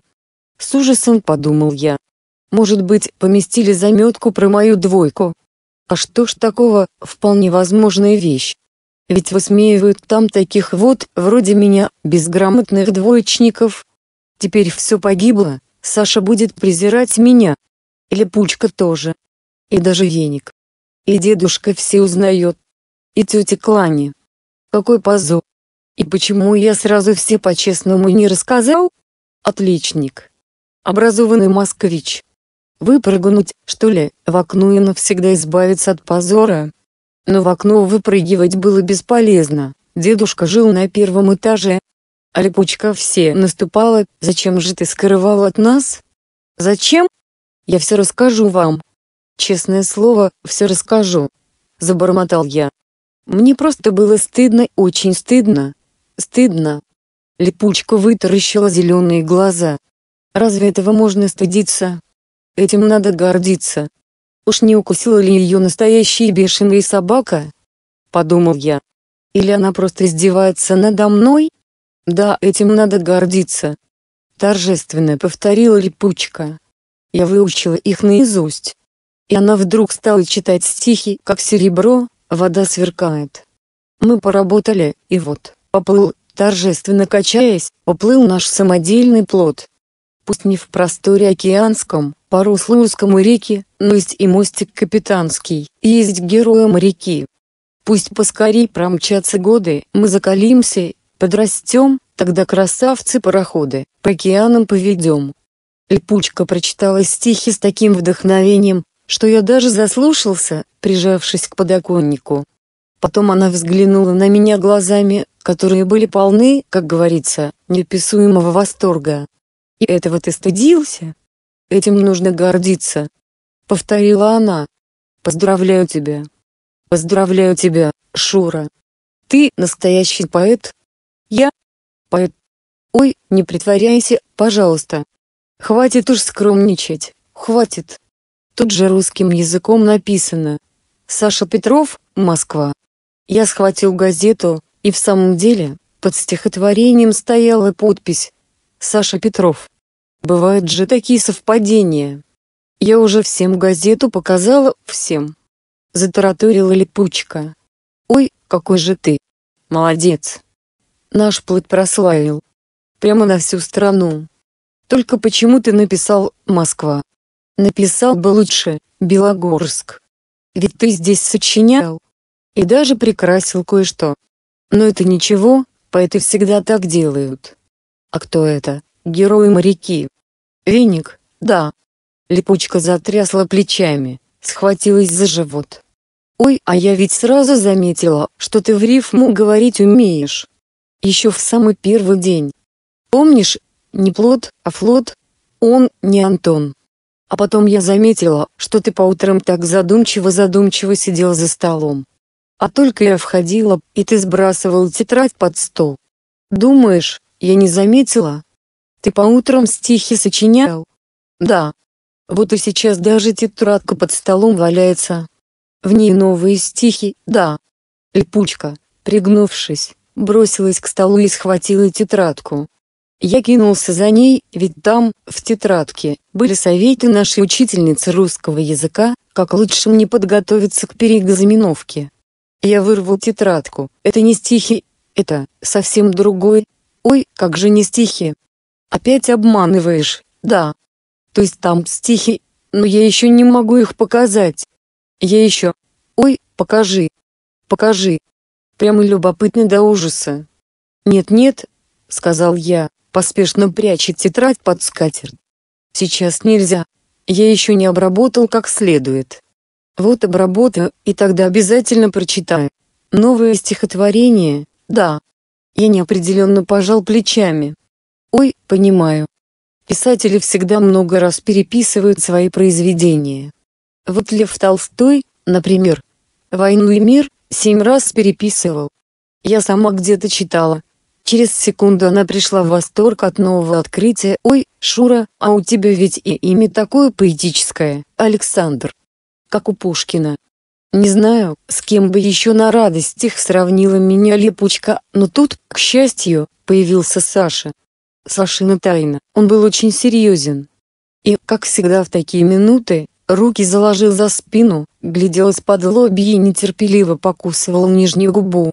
Говорил коротко, отрывисто, вроде бы приказание отдавал: «Ну-ка, выйди, Липучка». Прогуляйся.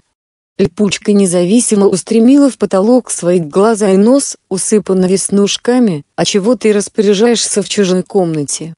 Шура, мне можно остаться. Я взглянул на Сашу, потом на Липучку, потом на пол и неопределенно пожал плечами. Секреты, да. Насмешливо спросила Липучка.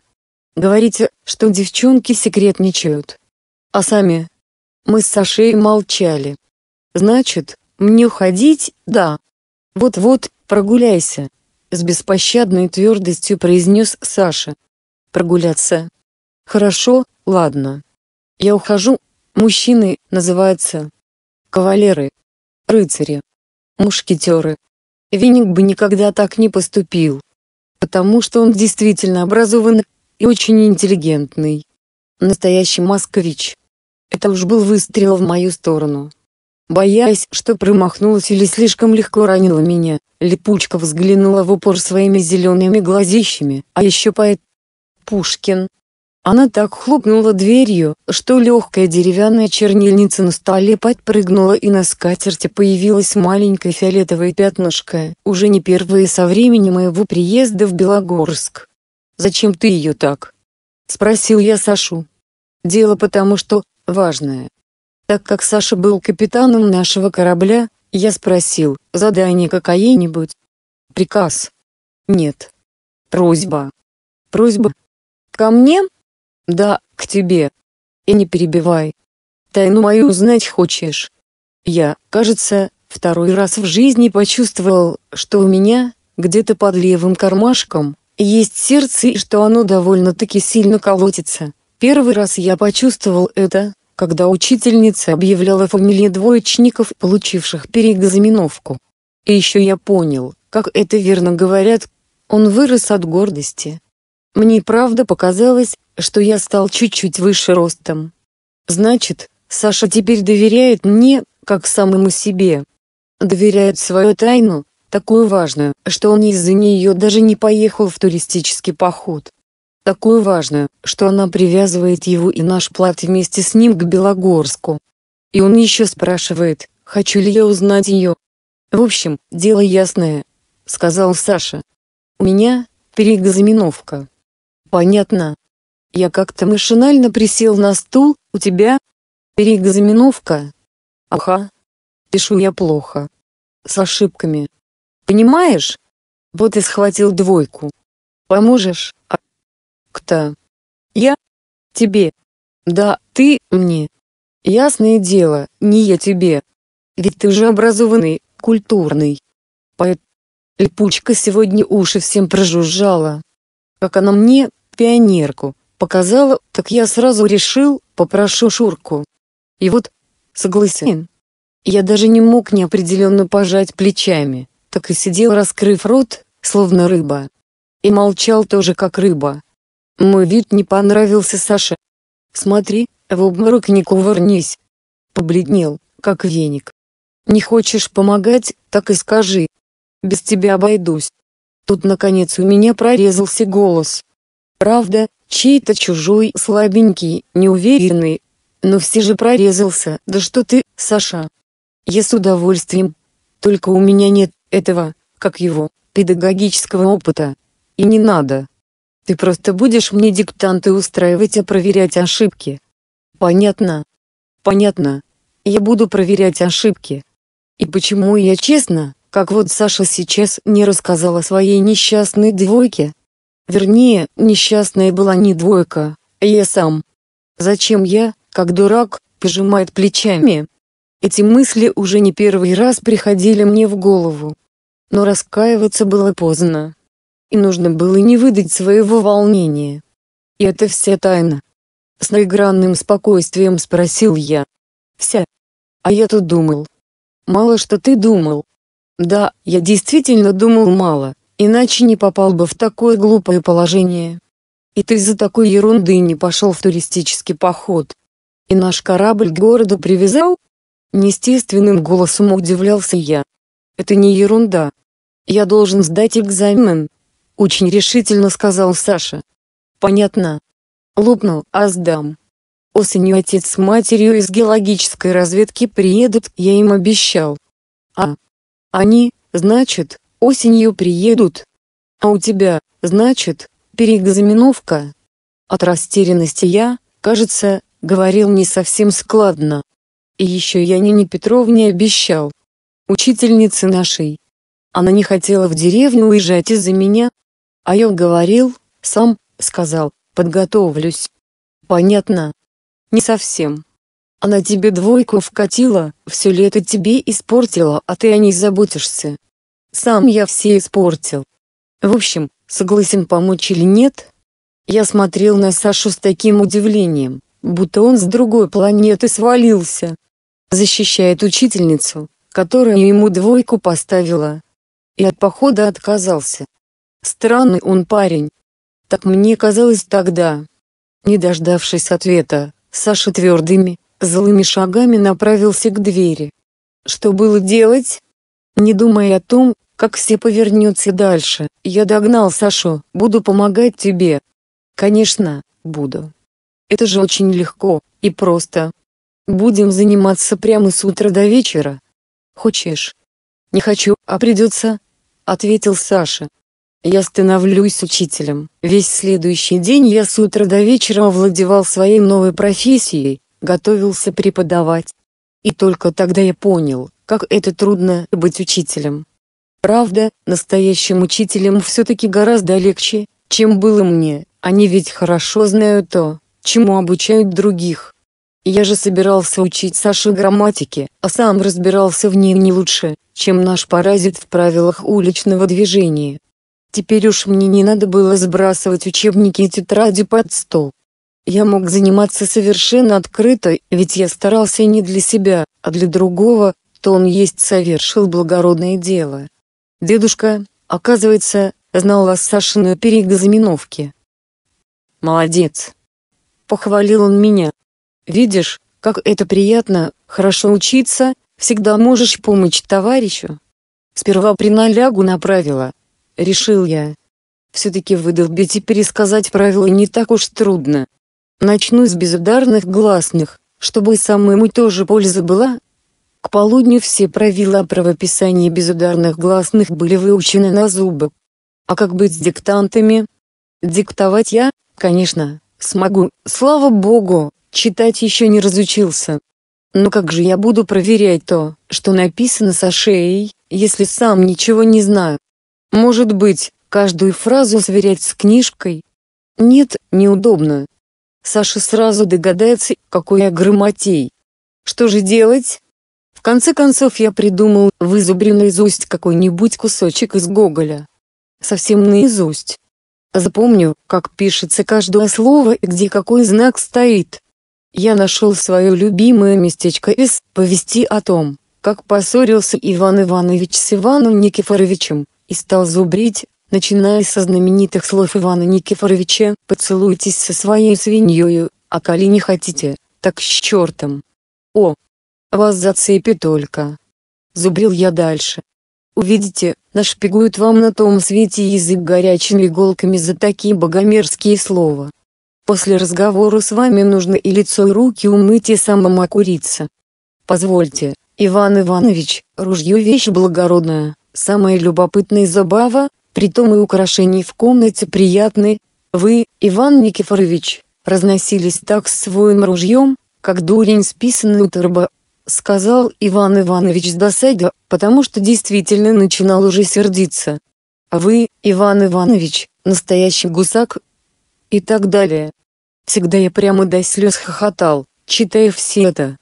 А сейчас я радовался только тому, что в отрывке было много безударных гласных. Здорово писал Гоголь. Думал я. Сколько безударных наставил. Прямо в каждой фразе. Вот уж попыхтит завтра Сашенька. Я еще повторил отрывок вслух раза 3, потом раза 3 переписал его, потом начал декламировать. В общем, к вечеру мне казалось, что Гоголь писал вовсе не так уж и весело, что скучнее повести об Иване Ивановиче и Иване Никифоровиче ничего на свете не существует. Лежа в постели, я еще раз повторил отрывок про себя. А потом припомнил всякие мудрые выражения, которые часто употребляли наши учители. Такие вот, например: «Учись мыслить самостоятельно. Если хочешь что-нибудь сказать, подними руку. Не будем тратить время, его ведь не вернешь. Не смотри в потолок, там ничего не написано. И ты. Д. И ты. П». А ночью мне приснилось, что невоздержанный на язык Иван Никифорович обозвал Ивана Ивановича безударной гласной, и что с этого именно началась знаменитая ссора. Утром, как только умолкла дедушкина палка, начался первый урок. Саша вошел в комнату, держа в руках толстую тетрадь в красной клеенчатой обложке. Неужели всю ее исписать собирается? С ужасом подумал я. В глазах у Саши было что-то новое, незнакомое мне до тех пор, что-то уважительное и немного застенчивое. И это у него. У капитана Саши. Ну да, ведь я теперь был для него не просто Шуркой, а учителем. Как пишут в газетах, наставником и старшим другом. Все эти мысли настроили меня на строгий тон. «Не будем терять время, его ведь не вернешь», — сказал я. Саша покорно уселся за стол, развернул тетрадку и посмотрел на меня, ожидая новых распоряжений. «Начнем с безударных гласных», — объявил я и зашагал по комнате, мысленно воображая, что шагаю между рядами парт. Гласные произносятся четко и ясно лишь тогда, когда они находятся под ударением, — объяснял я. В безударном положении они звучат ослабленно, неотчетливо. Чтобы правильно написать безударную гласную в корне, нужно изменить слово или подобрать другое слово того же корня так, чтобы эта гласная оказалась под ударением. Вот, например, вода, воды, тяжелый, тяжесть, посидеть, седенький. Насмешливым тоном продолжил мои объяснения Саша. Так, да. Прямо по учебнику шпаришь. Нет, он не так уж робел передо мною. В первый момент я, войдя в роль педагога, чуть было не сказал: «Хочешь что-нибудь спросить, подними руку». Но вовремя удержался. Пожалуй, Саша поднял бы руку и щелкнул меня по затылку, чтобы сразу сбить с меня всю педагогическую важность. «Значит, нужно слово изменить?» — все так же насмешливо спросил Саша. «Вот измени, пожалуйста, слово «инженер». Измени». Я стал лихорадочно соображать, но слово «инженер» никак не изменялось. «Это исключение», — сказал я. «Нужно просто запомнить это слово, и все. А тогда измени слово «директор», чтобы безударной стало ударной». Я снова так и сяк повертел в уме слово, предложенное Сашей. Ничего не получалось. «Это тоже исключение», — объяснил я. «И не перебивай, пожалуйста. А ты не забивай мне голову всякими правилами. Я их без тебя знаю, а пишу все равно с ошибками. Ведь на каждое правило 2000 исключений. Давай лучше диктанты писать». Что было делать? Хорошо, возьмем первый попавшийся отрывок из Гугля. Согласился я и раскрыл первую попавшуюся страницу, заложенную промокашкой, уже не чистой, а с пунктирными следами букв и расплывчатыми очертаниями клякс. Я стал с выражением диктовать: «Поцелуйтесь со своей свиньёю». «Сам ты поцелуйся со свиньёю, если так диктовать собираешься». Разозлился вдруг Саша. «Так с учителями не разговаривают». В свою очередь, вспылил я. «А что же ты каждую безударную, как ударную произносишь? Прямо нажимаешь на нее изо всех сил. Сам говорил, что безударные звучат ослабленно, неотчетливо. Мне твои подсказки не нужны». Я и в самом деле произносил каждое словно чуть ли не по складу, очень ясно выговорил безударные гласные. Ведь мне всегда хотелось, чтобы именно так диктовали учителя.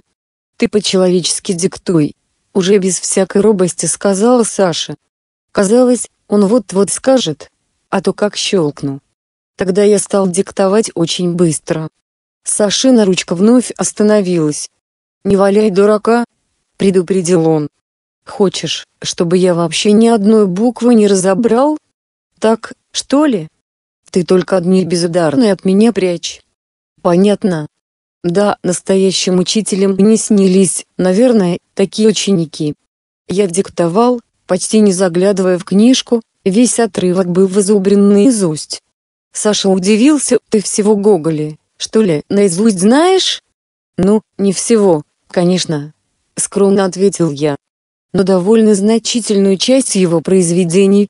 Сам того не замечая, я стал изъясняться как-то по-взрослому, ведь я все-таки был педагогом.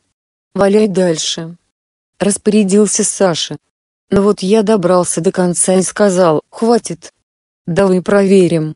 А сам подумал: сейчас начнет спорить. Скажет: «Диктуй дальше». Я дальше не выучил. Но Саша покорно протянул мне тетрадь. Проверял я очень медленно, про себя повторяя текст и по буквам вспоминая, как написано каждое слово в книжке. Проверив слово, я машинально подчеркивал его, как это делала телеграфистка, когда подсчитывала стоимость телеграммы. Заметив, что я все время подчеркиваю, Саша заволновался: «Неужели столько ошибок?» «Да нет, я просто так, для себя». На самом деле ошибок было всего 5. Я позавидовал Саше, ведь вчера, впервые переписывая этот отрывок на память, я сделал гораздо больше ошибок. Саша пишет в 2 раза лучше меня, и все-таки у него 2, подумал я. Значит, если я буду делать ошибок вдвое меньше, чем сейчас, я все равно не сдам переэкзаменовку. От этих мыслей лицо у меня стало такое печальное, что Саша даже насторожился. «Очень плохо, да». «Да нет, вполне сносно», — ответил я. Взял ручку и вывел под Сашиным диктантом четкую, с острыми углами 4, похожую на недописанную букву «Н». «Уж очень ты добренький», — усмехнулся Саша. Он ведь не знал, что это была моя давнишняя мечта, чтобы за 5 ошибок ставили 4. Я вздохнул так облегченно, как вздыхал в классе, услышав спасительный звонок, избавлявший меня от вызова к доске. «Слава богу, первый урок кончился», — подумал я. Но не тут-то было. Саша вдруг стал выпытывать у меня, почему трудные слова пишутся не так, как произносятся. Начал он со слова «поцелуйтесь». В школе учительница часто говорила мне: «Петров, ты совсем не умеешь анализировать слово». Но умел я или не умел, а тут уж надо было анализировать. Сперва я старался изменить слово так, чтобы на первый слог «по» падало ударение. «Поцелуй», «поцеловаться», — шептал я про себя. Но ударение никак на «по» не попадало. Тогда я подумал: а что вообще такое это самое «по»? И вдруг меня осенило: так это же приставка. Ну да, самая настоящая приставка. А ведь приставки «по» вообще не существует на свете. Это только в танцах бывают разные «по», а приставок таких не бывает. Значит, все очень просто. Я объяснил это Саше. «Ага, интересно», — сказал он. «И что ты записал в тетрадку, словно отметку мне выставил?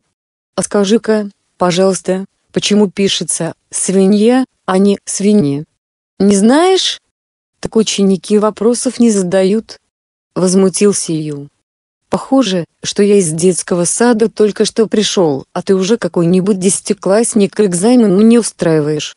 Но, сказав про детский сад, я сразу вспомнил стихи Маяковского, которые мы там учили наизусть: «Вырастет и сын и свин, если сын свиненок». Эти стихи я тут же прочитал Саше. «Раз свин, значит, свинья», — объяснил я. «Ага», — снова сказал он и снова записал что-то в тетрадку. В общем, не зря я накануне зубрил правила. И вовсе не из одних только исключений русский язык состоит. Напрасно Саша о нем такого мнения. С тех пор мне очень понравилось анализировать слово. Как только услышу какое-нибудь трудное слово, так сразу начинаю разбирать его. И очень часто оно оказывается вовсе не таким уж трудным.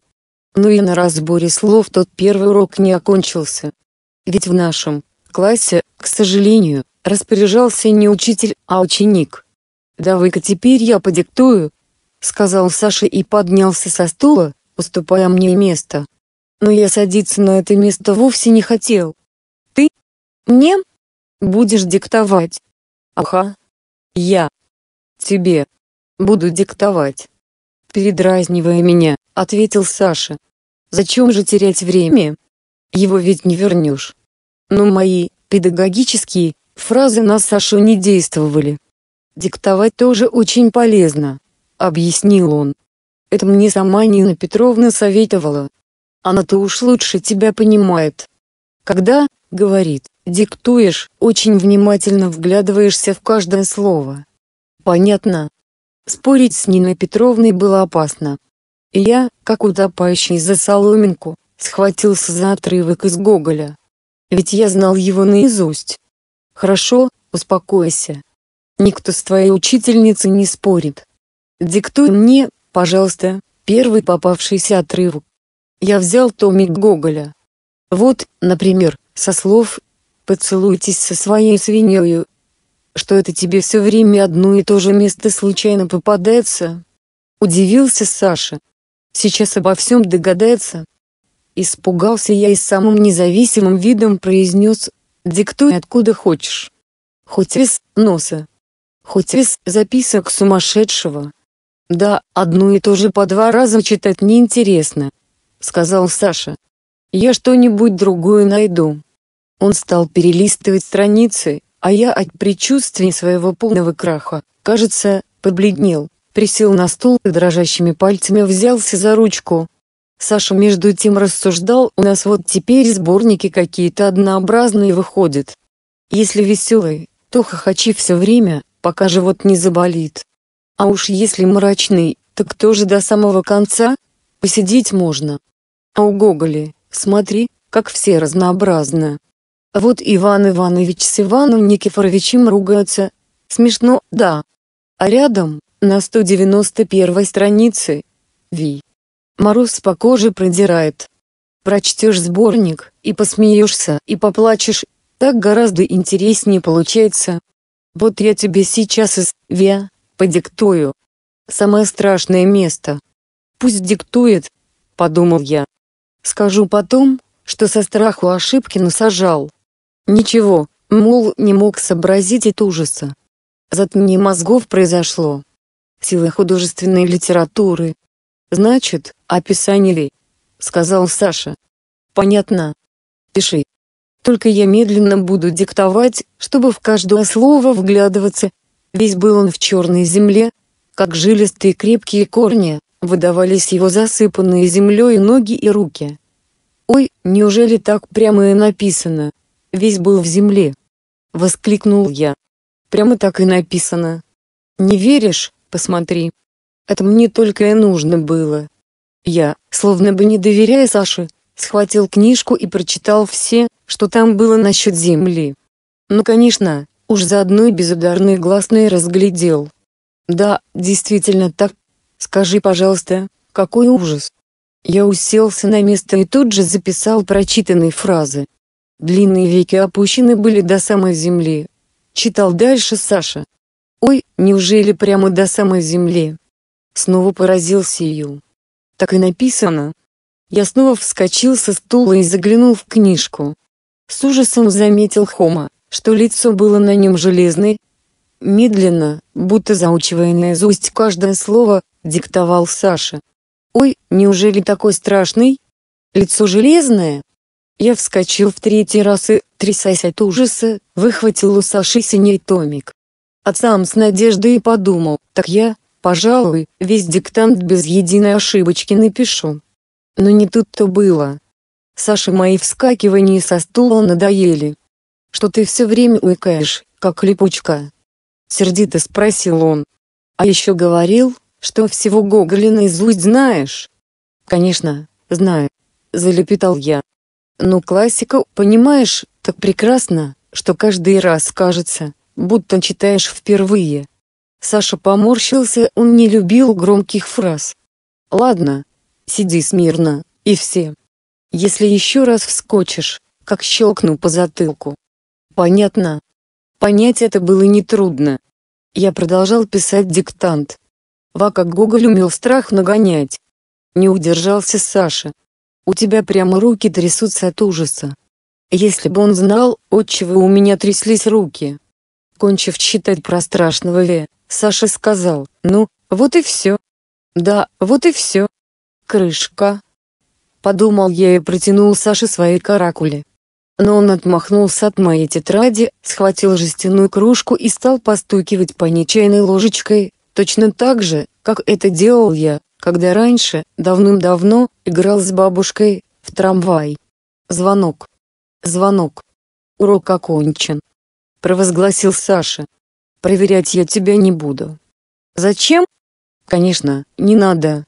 Запинайся от радости», — сказал я. «Спасен. Спасен». И добавил: «У меня еще и почерк жуткий, я ведь внук доктора. Понимаешь? Ничего разобрать нельзя». «Ясное дело, смешно будет, если я вдруг стану тебя проверять», — сказал Саша. «Факт, смешно», — согласился Ю.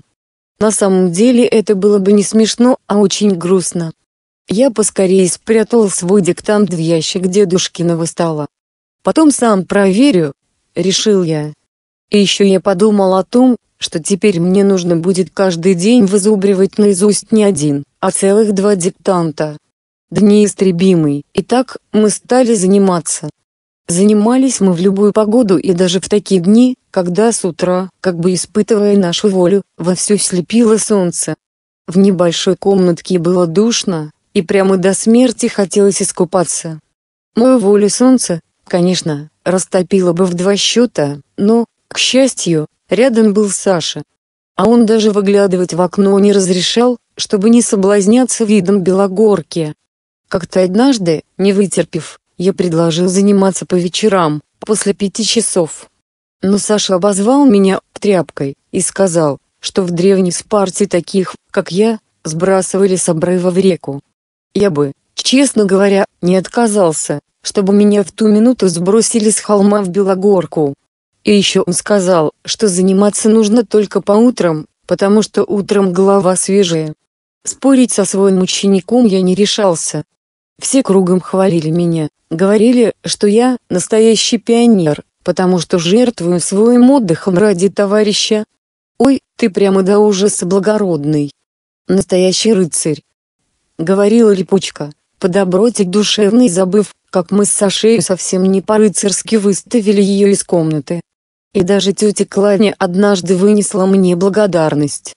Вообще-то я избегал встречаться с тетей Кланей, потому что она как, бывало, увидит меня, так сразу начинает сравнивать с Маришкой, то он есть с моей собственной мамой. «Да», — говорила она, — «Маришка то поздоровее была». Да, Маришка то как угорелая по улицам не носилась. Я, конечно, понимал, что не стоя маминого мизинца, что все прекрасные мамины качества, к сожалению, не перешли ко мне по наследству. Но вот я дождался похвалы от тети Клани. «Да», — сказала она, — «Маришка тоже всегда хорошо училась. В этом ты похож на нее, как раз меньше всего». Мысленно, про себя, закончил я фразу тети Клани. «Если вытянешь моего Сашку, спасибо тебе скажу». И Саша скажет. Кто кому должен будет сказать спасибо, это еще большой вопрос, подумал я. Кстати, Саша был единственный, кто ни слова не говорил о моем благородстве и продолжал командовать мною так, словно учителем был не я, а он. Занимались мы всегда часов до 5. В это время как раз приходил веник. Саша мазал ему живот йодом, и мы все вместе бежали к своему Платону Белогорку.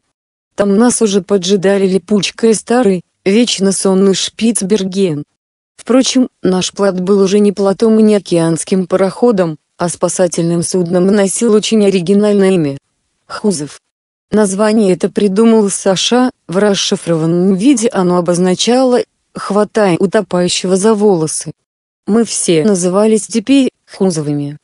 Слово это звучало довольно-таки необычно и было похоже на название древних ископаемых животных, всяких там ихтиозавров и бронтозавров.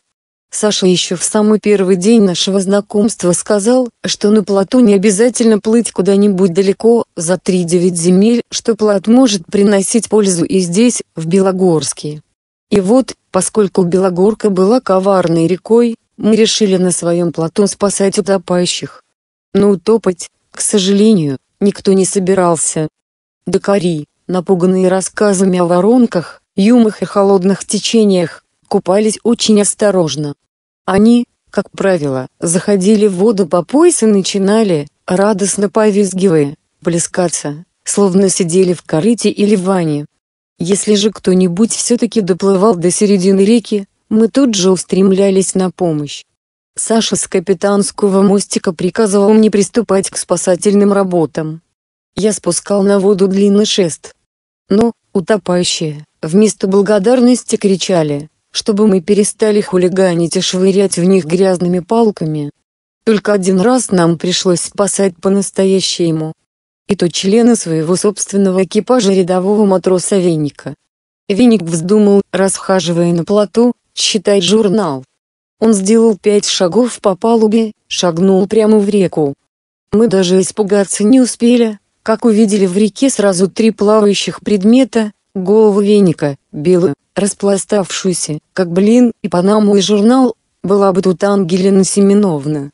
Я слышал и даже читал где-то, что, если человека, не умеющего плавать, завести в самое глубокое место и спихнуть в воду, он, спасая свою жизнь, обязательно поплывет. Мы были на самой середине реки, вода здесь была темная, почти черная, это указывало на большую глубину, но Веник почему-то не поплыл. Он молча цеплялся за бревна. Наш Хузов наклонился, котелок, в котором главный кок-липучка варила картошку, тоже полетел в воду и сразу пошел измерять глубину. Саша спрыгнул со своего капитанского мостика. Котелок утонул. «Зачем ты?» — сказал я. «Наверное, от растерянности. Жаль, что твой собственный котелок на месте остался. Не мог удержать Веника. Ведь рядом стоял, и, пригнувшись, сложив руки над головой, Саша прямо в майке и тапочках бросился в воду. Он обхватил Веника и без всякого напряжения стал выталкивать его из воды на плот. Веник вообще был очень легкий, а в воде-то, уж наверное, совсем ничего не весил. И все-таки он не сразу вскарабкался на плот. «Вокруг света! Вокруг света!» Умоляюще вскрикивал Веник, не желая спасаться, пока не спасут его журнал. «Ничего, пусть поплавает вокруг света. Лезь на палубу!» — скомандовал Саша, не выпуская Веника, бережно обхватив его руками, словно какую-нибудь драгоценную статую или вазу. Я шестом подогнал, вокруг света, к плоту и вытащил намокшие, слипшие сегодня тяжелую массу листы. «Очень благодарен тебе, Шура», — произнес Веник, подталкиваемый сзади Сашей, полез на палубу. «Ишь ты, очень благодарен», — подумал я. Даже сидя в воде, не может сказать просто «спасибо». Какая сверхвежливость. Я стал подгонять к плоту распластанный на воде белый блин, который еще недавно служил Венику панамой. Да ну ее. Не надо ее. Веник не договорил, зубы у него вдруг застучали, а все тело покрылось гусиной кожей. Только теперь он, видно, понял, как велика была опасность, и задним числом испугался. По Сашиному знаку всеми 6 руками схватили утопленника и подняли его в воздух. Мы действовали по всем правилам, раскачивали Веника, растирали его. Он потихоньку отбрыкивался, но и тут не терял своей вежливости, закаясь и дрожа, он объяснял, что мы неразумно тратим силы. «Ой, как же неразумно!» — воскликнула Липучка. «Мы из тебя воду выкачиваем». «Зачем же?» «У меня вполне нормальное состояние», — интеллигентно возразил Веник, взлетая к капитанскому мостику. Мы, однако, не обращали на слово «утопленника» никакого внимания. Все сумасшедшие говорят, что они нормальные, а больные притворяются здоровыми. Сказал я и нажал Венику на живот, чтобы выдавить воду. Тут он от боли впервые потерял всю свою вежливость и крикнул: «Сам ты сумасшедший!» Мы, пораженные такой необычной для Веника грубостью, сразу кончили спасательные работы, положили утопленника на палубу и поздравили его со спасением. Но он несколько минут не шевелился. Кажется, именно сейчас, после наших спасательных работ, Ему нужна была настоящая медицинская помощь. В тот же день наш плот перестал быть спасательным судном. Он будет пограничным сторожевым катером. Понятно, сказал Саша. Белогорка будет пограничной рекой, а мы с вами начнем вылавливать нарушителей. Нужно было придумать катеру какое-нибудь боевое и оригинальное имя. «Ласточка», — предложила Липучка. «Ну да, еще воробьем назови», — усмехнулся Саша. «Или канарейкой». «Верный, недремлющий страж», — предложил Веник. Но Саше это не понравилось. «Ты бы еще в 2 страницы названий придумал. Надо, чтобы коротко было, в одно слово. Вот, например, «Неистребимый». Это имя все приняли единогласно. Я захотел устроить ребятам сюрприз. Поздно вечером я тайком пробрался к плоту и написал углем на ящике из-под рафинада, то есть на капитанском мостике, название нашего катера. Вот уж завтра глаза вытаращит. Вот уж удивятся. Подумал я. И отправился спать. Первым удивился Веник. Любопытно, какой это грамотейно царапал. Неистребимый. Надо же так. Ну, и что? Не понял я. Между «р» и «п» должно стоять «е», а тут «и». Уразумел? Да, я сразу все уразумел. И вслух предположил, какой-нибудь посторонний человек написал. Веник пожал своими плечиками, загадочно. Никто из посторонних, кажется, не в курсе того, как называется наш катер. Подслушал и узнал. Подумаешь, не в курсе. Один ты в курсе, да. Набросился я на Веника. А про себя подумал, какое счастье, что Саша не проверяет мои диктанты и не знает моего почерка. И еще я подумал, что надо заниматься теперь гораздо больше. С того дня мы стали писать диктанты не только по утрам, но и по вечерам, как говорится, на сон грядущий. А по ночам мне еще чаще стали сниться хороводы орфографических ошибок и двойки с ехидными закорючками. Нарушителей границы мы искали главным образом в воде. Всех незнакомых нам мальчишек мы вытаскивали из реки на свой катер и требовали предъявить документы. Нарушители были или совсем голые, или в одних трусах, и потому документов у них не оказывалось. «Странно, странно», — говорил Саша. «Как это вы пускаетесь в плавание без документов?» Нарушители смотрели на нас, как на сумасшедших. Я сам, между прочим, думал, что все это пустые игры и что из-за наших с Сашей переэкзаменовок мы так и не сможем использовать свой плод по-настоящему, для какого-нибудь важного дела. Однажды ночью, никогда я не забуду эту ночь. Вечером мы с Сашей подиктовали друг другу. Я снова вслух погоревал о том, что из-за Сашиной переэкзаменовки, о своей собственной я, разумеется, только подумал, мы никак не можем использовать свой плод. Саша стал произносить всякие благородные фразы, вроде того, что никто не должен страдать из-за его двойки и что мы можем плыть без него куда нам угодно. Тогда я тоже стал бить себя кулаком в грудь, никогда, мол, не оставлял и не оставлю товарища в беде. По ступеням застучала палка, дедушка вернулся с вечерней прогулки.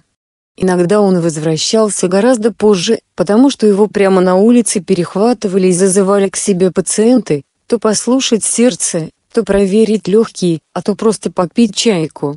Мы с Сашей простились до утра, не подозревая, что увидимся гораздо раньше. А ночью вдруг затрезвонил желтый ящик с ручкой на боку, похожий на кофейную мельницу. Такой у дедушки был телефон. Он будил нас не впервые, дедушку и по ночам вызывали в больницу или, как он говорил, на трудные случаи. Дедушка всегда полушепотом отвечал в трубку «Еду». Ну, какой может быть разговор? На самом деле ему приходилось не ехать, а идти, потому что машины у него не было. Ботинки дедушка в таких случаях натягивал в последнюю очередь и уже за дверью, а палка его не пересчитывала ступени. Неужели он думал, что я сплю и ничего не слышу? На этот раз дедушка долго не отходил от желтого ящика. «Такс, прескверное положение», — тихо говорил он в трубку. «До хвостика я буду часа полтора добираться. Это если в обход, по дороге, да что вы». Откуда сейчас машина? По реке, правда, куда быстрее. Да нет у меня персонального парохода. Я так стремительно вскочил со своей раскладушки, что ножки, которые были прямо под моей головой, подвернулись, потянули к себе остальные две пары ножек, и раскладушка сама собой стала складываться. Есть пароход. Есть, дедушка. Есть. Завопил я. От неожиданности дедушка выронил трубку, она заболталась на шнуре, заколотилась об стенку. «А чем ты?» «Какой пароход?» Шепотом, словно все еще боясь разбудить меня, спросил дедушка. «Наш пароход. Наш катер, неистребимый». Дедушка повернулся и стал шарить руками по стене, искать трубку. Наконец нашел ее и прошептал: «Подождите минутку. Я тут улажу семейное дело». Он зажал трубку ладонью и обратился ко мне: «Переутомился ты, что ли? Перезанимался с Сашей? Или, может быть, на солнце перегрелся?» «Я не перегрелся, дедушка. У нас есть пароход. Честное слово, есть. Пароход. Вообразите, какую чепуху мелет». Как всегда в минуты волнения, дедушка обращался к кому-то третьему, как бы незримому присутствующему в комнате. Какие судовладельцы нашлись? Ну, в общем, это мы его так называем, пароходом. А на самом деле это плот. Мы сами построили, честное слово. Ах, плот. Так бы сразу и сказал. Дедушка разжал руку и склонился над трубкой. Здесь как будто намечается выход. Я приеду, ну, какой может быть разговор? Мне очень хотелось самому, без всякой посторонней помощи, перевести дедушку в заречную часть города, называемую Хвостиком. Это был бы подвиг. О нем могли бы написать в газете, о нем узнали бы все. И тетя Кланя узнала бы. И тогда, может быть, она признала бы наконец, что я достойный сын своей мамы. Но тут же я подумал, что Саша, наверное, никогда бы не уплыл без меня. «Поскорей», — предупредил дедушка. «Дорога каждая минута. Я пока буду спускаться к реке. А то ведь мы с ней медленно ходим». Он погладил похожую на крендель ручку своей самодельной палки. «Догоняйте меня». Я уже был внизу, когда дедушка с током палки остановил меня. «Поосторожней!» — крикнул он, прикрывая рот ладонью. «Клавдия Архиповна под кроватью дубину для воров держит». Я не боялся дубины тети Клани, потому что хорошо знал, возле какого окна стоит Сашина кровать. Прежде чем забраться на подоконник, я секунду поразмыслил, как разбудить Сашу, чтобы он не испугался и не закричал со сна. Может быть, сперва зажать ему рот. Хотя Саша не закричит, и он ведь не какой-нибудь веник. Я смело вскарабкался на подоконник и увидел, что Саша те спит. Он приподнялся на локте и чуть-чуть наклонил голову, к чему-то прислушиваясь. Не успел я вслух удивиться, как Саша преспокойным шепотом спросил: «Что там случилось? Ты всю ночь не спишь, что ли?» — спросил я. «Да нет, просто услышал, как ты соскочил с крыльца. У дедушки Антона совсем не такие шаги». «Что случилось?» «Очень важное дело. Понимаешь, заболел один человек. Очень тяжело. На Хвостике. Мы должны перевезти дедушку на плато. Пешком идти очень долго. У него еще и ноги болят, а по реке же в 3 раза быстрее». Пока я все это объяснял, Саша натянул майку, тапочки и оказался рядом со мной на подоконнике. Дедушку мы догнали на полдороги. Он шел не своей обычной неторопливой походкой, какой ходил во время прогулок, а быстрыми резкими шагами. Спина его все время напряженно вздрагивала, нелегко доставался ему каждый быстрый шаг. Дедушка бормотал себе под нос, ведь предупреждал, кажется, сколько раз предупреждал. Как маленький, как ребенок, со смертью играет. Такс, кого это он пробирает? Не понял я. Мы прошли мимо зеленого шалаша, но старый Шпицберген даже не тявкнул. «Часовой», — усмехнулся Саша. «Бдительный страж. Дрыхнет себе, как медведь в берлоге». Подгонять плот к самому берегу не было времени. Дедушка, не раздумывая, присел на камень, скинул ботинки, носки, засучил брюки. Затем он взял в каждую руку по башмаку, палку засунул под мышку и смело пошел по воде. Мы с Сашей торопливо зашлепали сзади. На плот дедушка тоже взобрался легко, по крайней мере, быстрей, чем взбирался веник. Мы усадили дедушку на маленький ящичек, на котором обычно сидела липучка, когда разжигала костер, варила суп или картошку. Я вытащил из воды якорь, и мы с Сашей изо всех сил приналегли сразу на 2 шеста. Неистребимый рванулся с места. Посреди реки пролегла золотая, словно песчаная, дорожка, эта луна освещала наш путь. Берега, которые днем были такими веселыми, зелеными от травы и пестрыми от цветов, сейчас казались мрачно насупившимися. И такой же мрачной, таинственной громадой возвышался наш холм. Казалось, что какое-то гигантское чудовище разлеглось на берегу и подняло вверх свою острую морду. Как 2 глаза, светились где-то высоко 2 окна. «Наверное, там больные», — сказал я. Мне всегда казалось, что за окнами, не гаснущими в ночи, мучаются больные люди. Дедушка сидел сутулившись, опершись на палку. Карманы брюк и пиджака топорщились от разных пузырьков и инструментов. Немного в стороне, нос к носу, стояли ботинки. Услышав мои слова, дедушка очнулся, приподнял голову. «Нет, это не больные», — сказал он.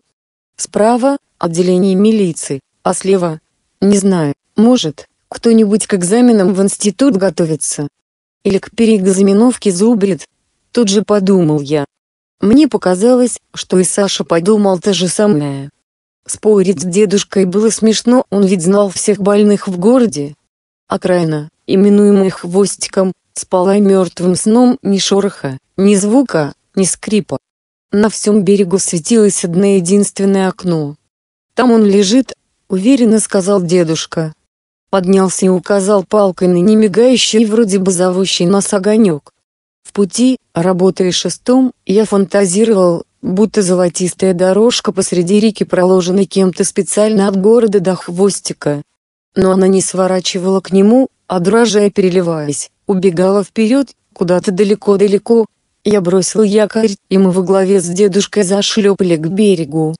Тут я понял, что ночью по огонькам никак нельзя определить расстояние. Издали казалось, что огонек на берегу. Но в действительности он светился на самом конце Хвостика. А вообще-то, какая хорошая, добрая вещь, эти ночные огоньки. Подумал я. Они ведь, наверное, так облегчают дальний путь, все время чудится, что цель уже близка, и шагать веселее. Возле маленького одноэтажного домика, остроконечной крыши своей напоминавшего часовенку, нас поджидал невысокий, очень широкоплечий мужчина в белой рубахе, которая, кажется, не сходилась у него на груди. Лица я в темноте не разглядел. «А, приехали! Приехали!» Взволнованно забасил мужчина.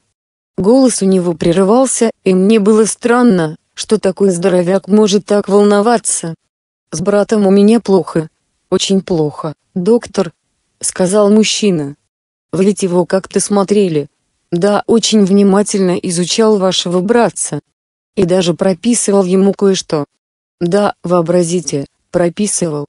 Но он-то, наверное, рецепты мои по ветру развеял, не верит ведь в медицину». «А ведь не верит?» Дедушка говорил с успокоительной шутливостью в голосе. Он как будто даже не спешил в комнату к больному, давая этим понять, что не ждет ничего угрожающего. И это подействовало на мужчину. Голос его перестал дрожать. «Как же вы добрались? Женка встречать вас пошла на дорогу. Неужели проглядела? Вообразите, я сам виноват», — развел руками дедушка. Сказал: «Приеду, а на чем именно, спросонья не сообщил. Ребята вот на плоту меня доставили». Мужчина хотел в знак благодарности пожать ему руку, но обе руки у дедушки были заняты ботинками. Он так и вошел в комнату, держа их впереди себя. Это было смешно, необычно, как-то сразу подняло настроение.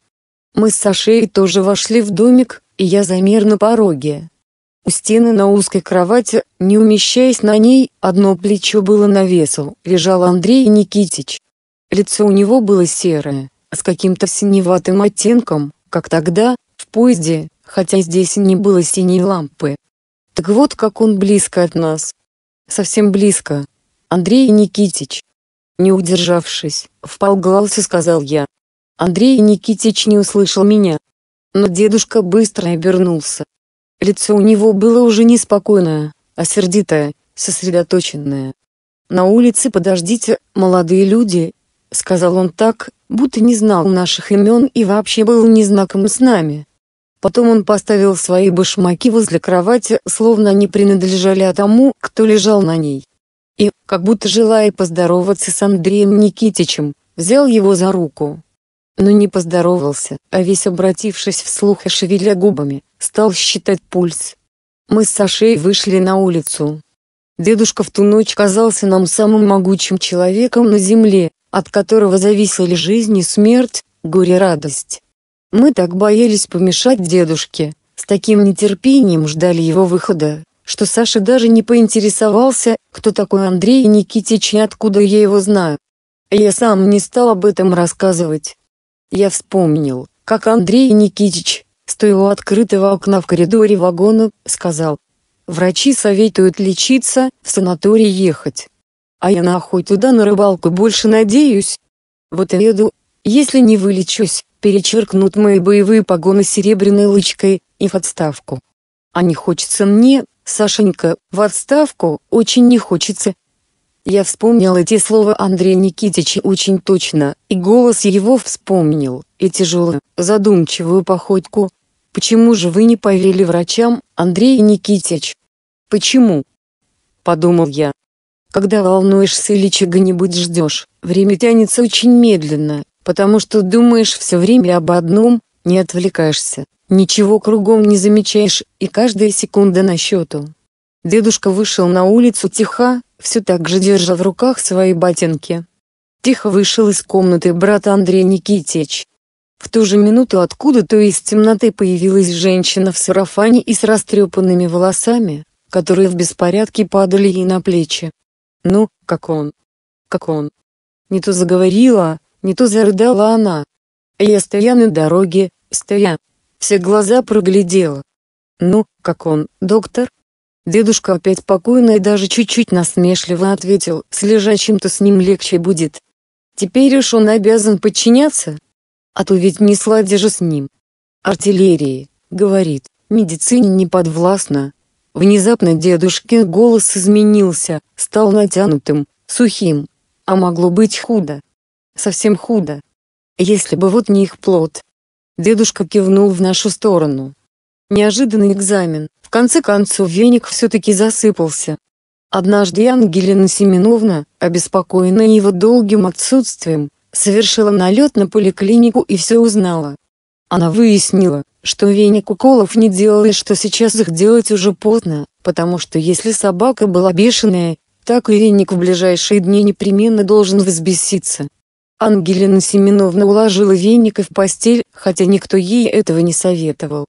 Она не выпускала его из дому, чтобы он опять не попал под влияние подозрительной компании. Так она называла Сашу, Липучку и меня. Считая первым и самым главным признаком бешенства водобоязнь, Ангелина Семеновна заставляла веника выпивать в день по 10 стаканов чая и съедать по 3 тарелки супа, а когда он отказывался, она начинала ломать руки и кричать: «Скажи мне правду, веник! Скажи маме правду! Тебе страшно смотреть на суп, да? Страшно? А что ты испытываешь, когда я наливаю тебе чай?» «Меня тошнит», — ответил веник. «Ну вот. Конечно. Все признаки налицо», — восклицала Ангелина Семеновна. А веника тошнило просто потому, что она сыпала в чай слишком много сахару. По ее сведениям, это обостряло умственную деятельность. Но веник уже не мог без нас. И вот, когда дней через 10 дедушка впервые разрешил нам навестить Андрея Никитича, веник удрал из дому, прибежал на берег Белогорки и отплыл вместе с нами на борту неистребимого. На этот раз мы плыли к Хвостику утром. И снова посреди реки была золотистая, словно песчаная, дорожка, но только не лунная, а солнечная. И снова она никуда не сворачивала, а бежала себе все прямо и прямо, далеко-далеко. Красота летнего утра настроила липучку на поэтический лад, и она стала требовать, чтобы я прочитал свои новые стихи, которые были в той самой тетрадке под столом. Я отбивался как мог, говорил, что стихи еще не закончены. Меня поддержал Веник. Он авторитетно заявил, что поэты никогда не читают недоработанных произведений. И тогда липучка отстала. Андрея Никитича мы нашли не сразу. Днем все дома были похожи друг на друга, а огонька, который тогда, ночью, звал нас и указывал путь, сейчас уже не было. Нам помог Саша. Он вспомнил, что в ту ночь сильно ушиб ногу, наткнувшись на бревна, сложенные возле самого дома Андрей Никитич.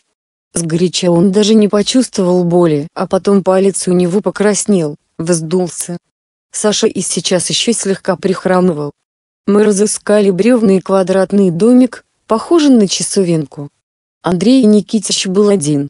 Женщина с растрепанными волосами, которая, оказывается, была женой его брата, как раз недавно ушла на базар.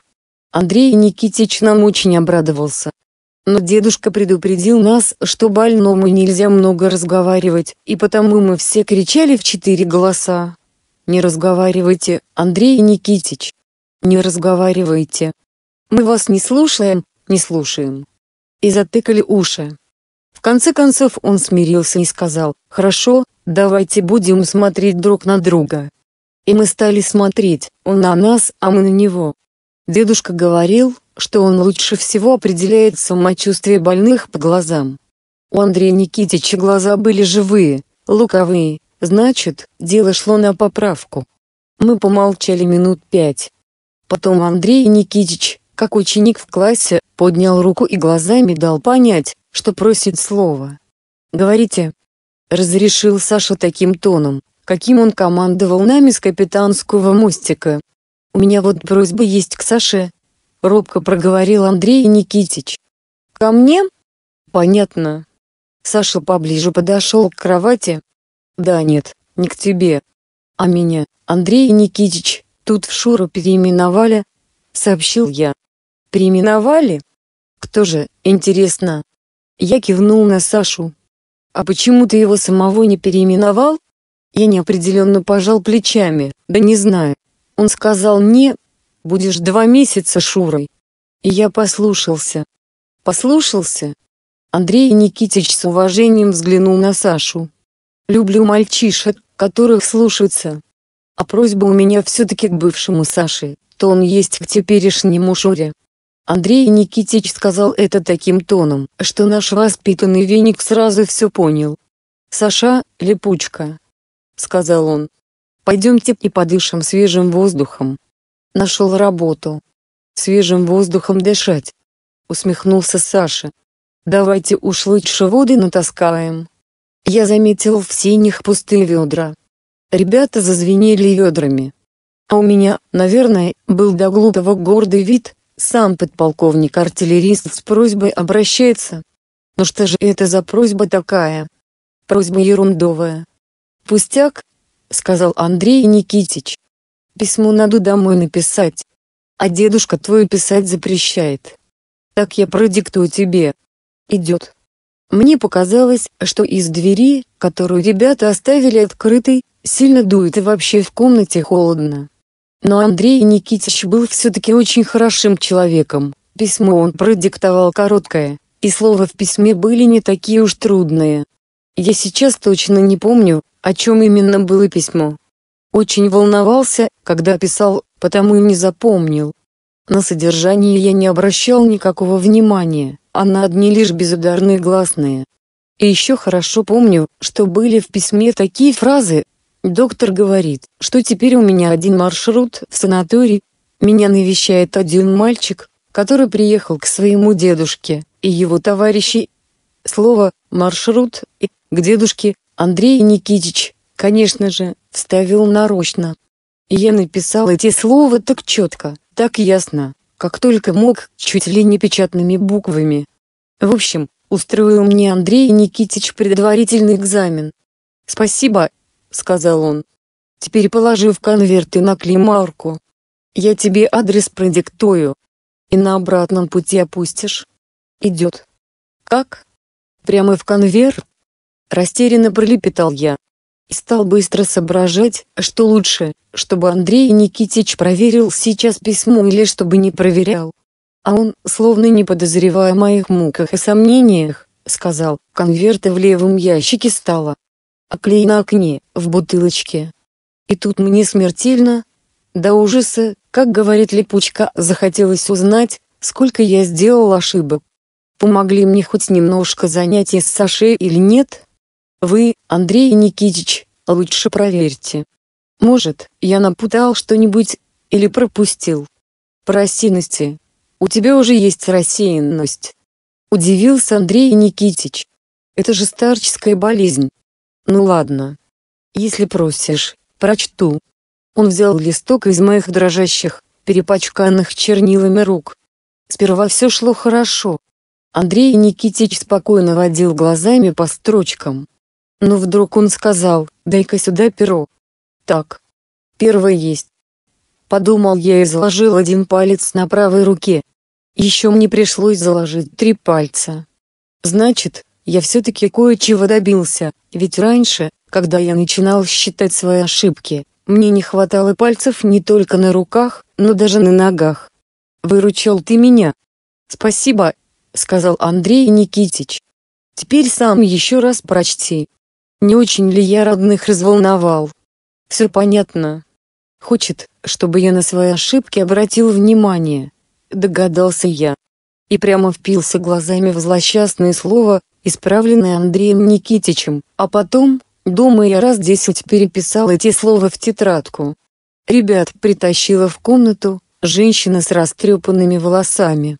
В это утро волосы ее были аккуратнейшим образом скручены в косу, но прозвище так за ней и осталось.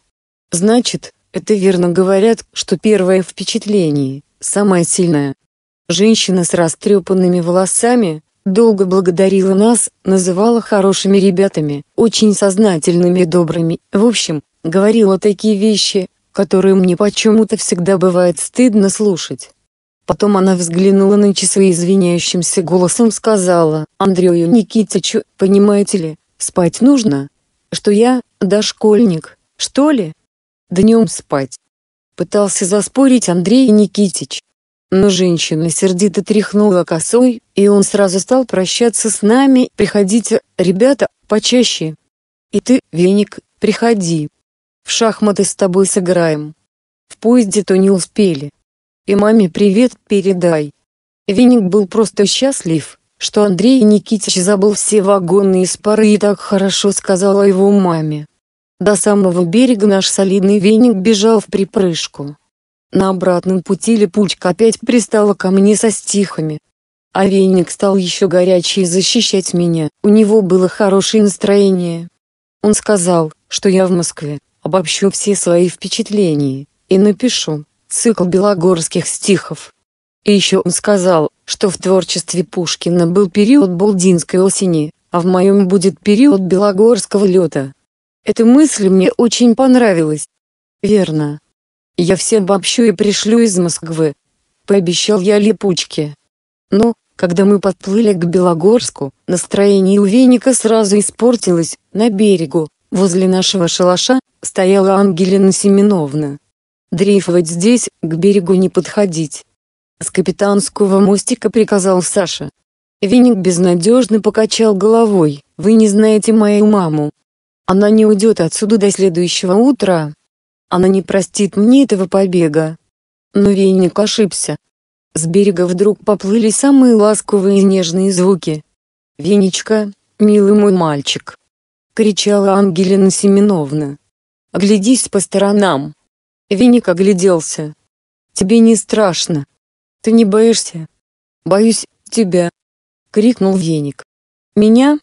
Свою маму? Глупый ребенок. А воды ты не боишься?» «Не боюсь. Честная пионерская. Честная пионерская. Значит, ты здоров? Совсем здоров?» Нам ничего не грозило, и Саша приказал пришвартовываться. Как только мы вылезли на берег, из шалаша слайм выскочил, видно хорошо отоспавшийся и потому, как никогда, бодрый Шпицберген. «Милая собачка», — сказала Ангелина Семеновна. Она с нежностью гладила Бергена, словно благодарила его за то, что он оказался не бешеным, а самым нормальным псом. Потом она стала так же нежно и даже еще нежнее гладить своего веника. Она смотрела на него так, будто он долго-долго не был дома, а вот только что, минуту назад, сошел с поезда или с парохода. «Как ты загорел за эти месяцы», — говорила Ангелина Семеновна, прямо-таки с любопытством разглядывая сына. «Как у тебя мордочка округлилась».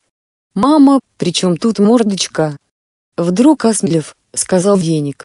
«Я же все-таки не Шпицберген. Не сердись на маму. Ты очень хорошо выглядишь». И это, естественно, радует ее. В самые трогательные минуты Ангелина Семеновна начинала говорить о себе в третьем лице. Я это еще в поезде заметил. «Да, ты очень поправился. И как-то возмужал, окреп. И Саша тоже». Ангелина Семеновна впервые ласково взглянула на меня. «В Москве вас просто не узнают». А мне вдруг стало грустно. Слова Ангелины Семеновны напоминали мне о том, что дни стали уже заметно короче, что лето подходит к концу и что скоро мне придется прощаться с Сашей, с дедушкой, с Липучкой, и с этим плотом, качающимся на легких речных волнах, и с этим зеленым холмом. Я вдруг наклонился и поцеловал Бергена в мокрый шершавый нос. 2 письма. «Здравствуй, Шура. Только что я вернулся из школы. Сдавал переэкзаменовку. В классе проверять работы не полагается, но я упросил Нину Петровну. И она проверила. Ясное дело, есть ошибки. Но мало, и Нина Петровна поставила мне 4. Мне бы не видать этой 4, как ушей своих, если бы не ты, Шура. Спасибо тебе. Приезжай в будущем году обязательно. Построим новый плот и уйдем в далекое плавание. Понятно? Саша. Дорогой Саша. Мне стыдно писать это письмо. Но я все должен рассказать тебе. Всю правду. У меня ведь тоже была переэкзаменовка по русскому языку. Только я постеснялся сказать об этом. Ты вот не постеснялся, а я постеснялся. И еще я про стихи наврал. Мало ли на свете Сашек Петровых. Вот какой-то из них и пишет стихи, а вовсе не я. Да ведь я теперь не Саша вовсе, а Шура. Дома меня тоже так будут называть, потому что мама вдруг открыла, что я приехал из Белогорска совсем другим человеком. Не очень-то понимаю, что она этим хочет сказать. Сегодня я сдавал переэкзаменовку. Получил всего 3. А ты 4. Но ничего. Ведь часто так пишут. Ученик превзошел своего учителя. Звездочка, звездочка, звездочка. История эта случилась 3 года назад. Я сразу хотел записать ее, но не решился, боялся насажать много ошибок. А сейчас вот записал.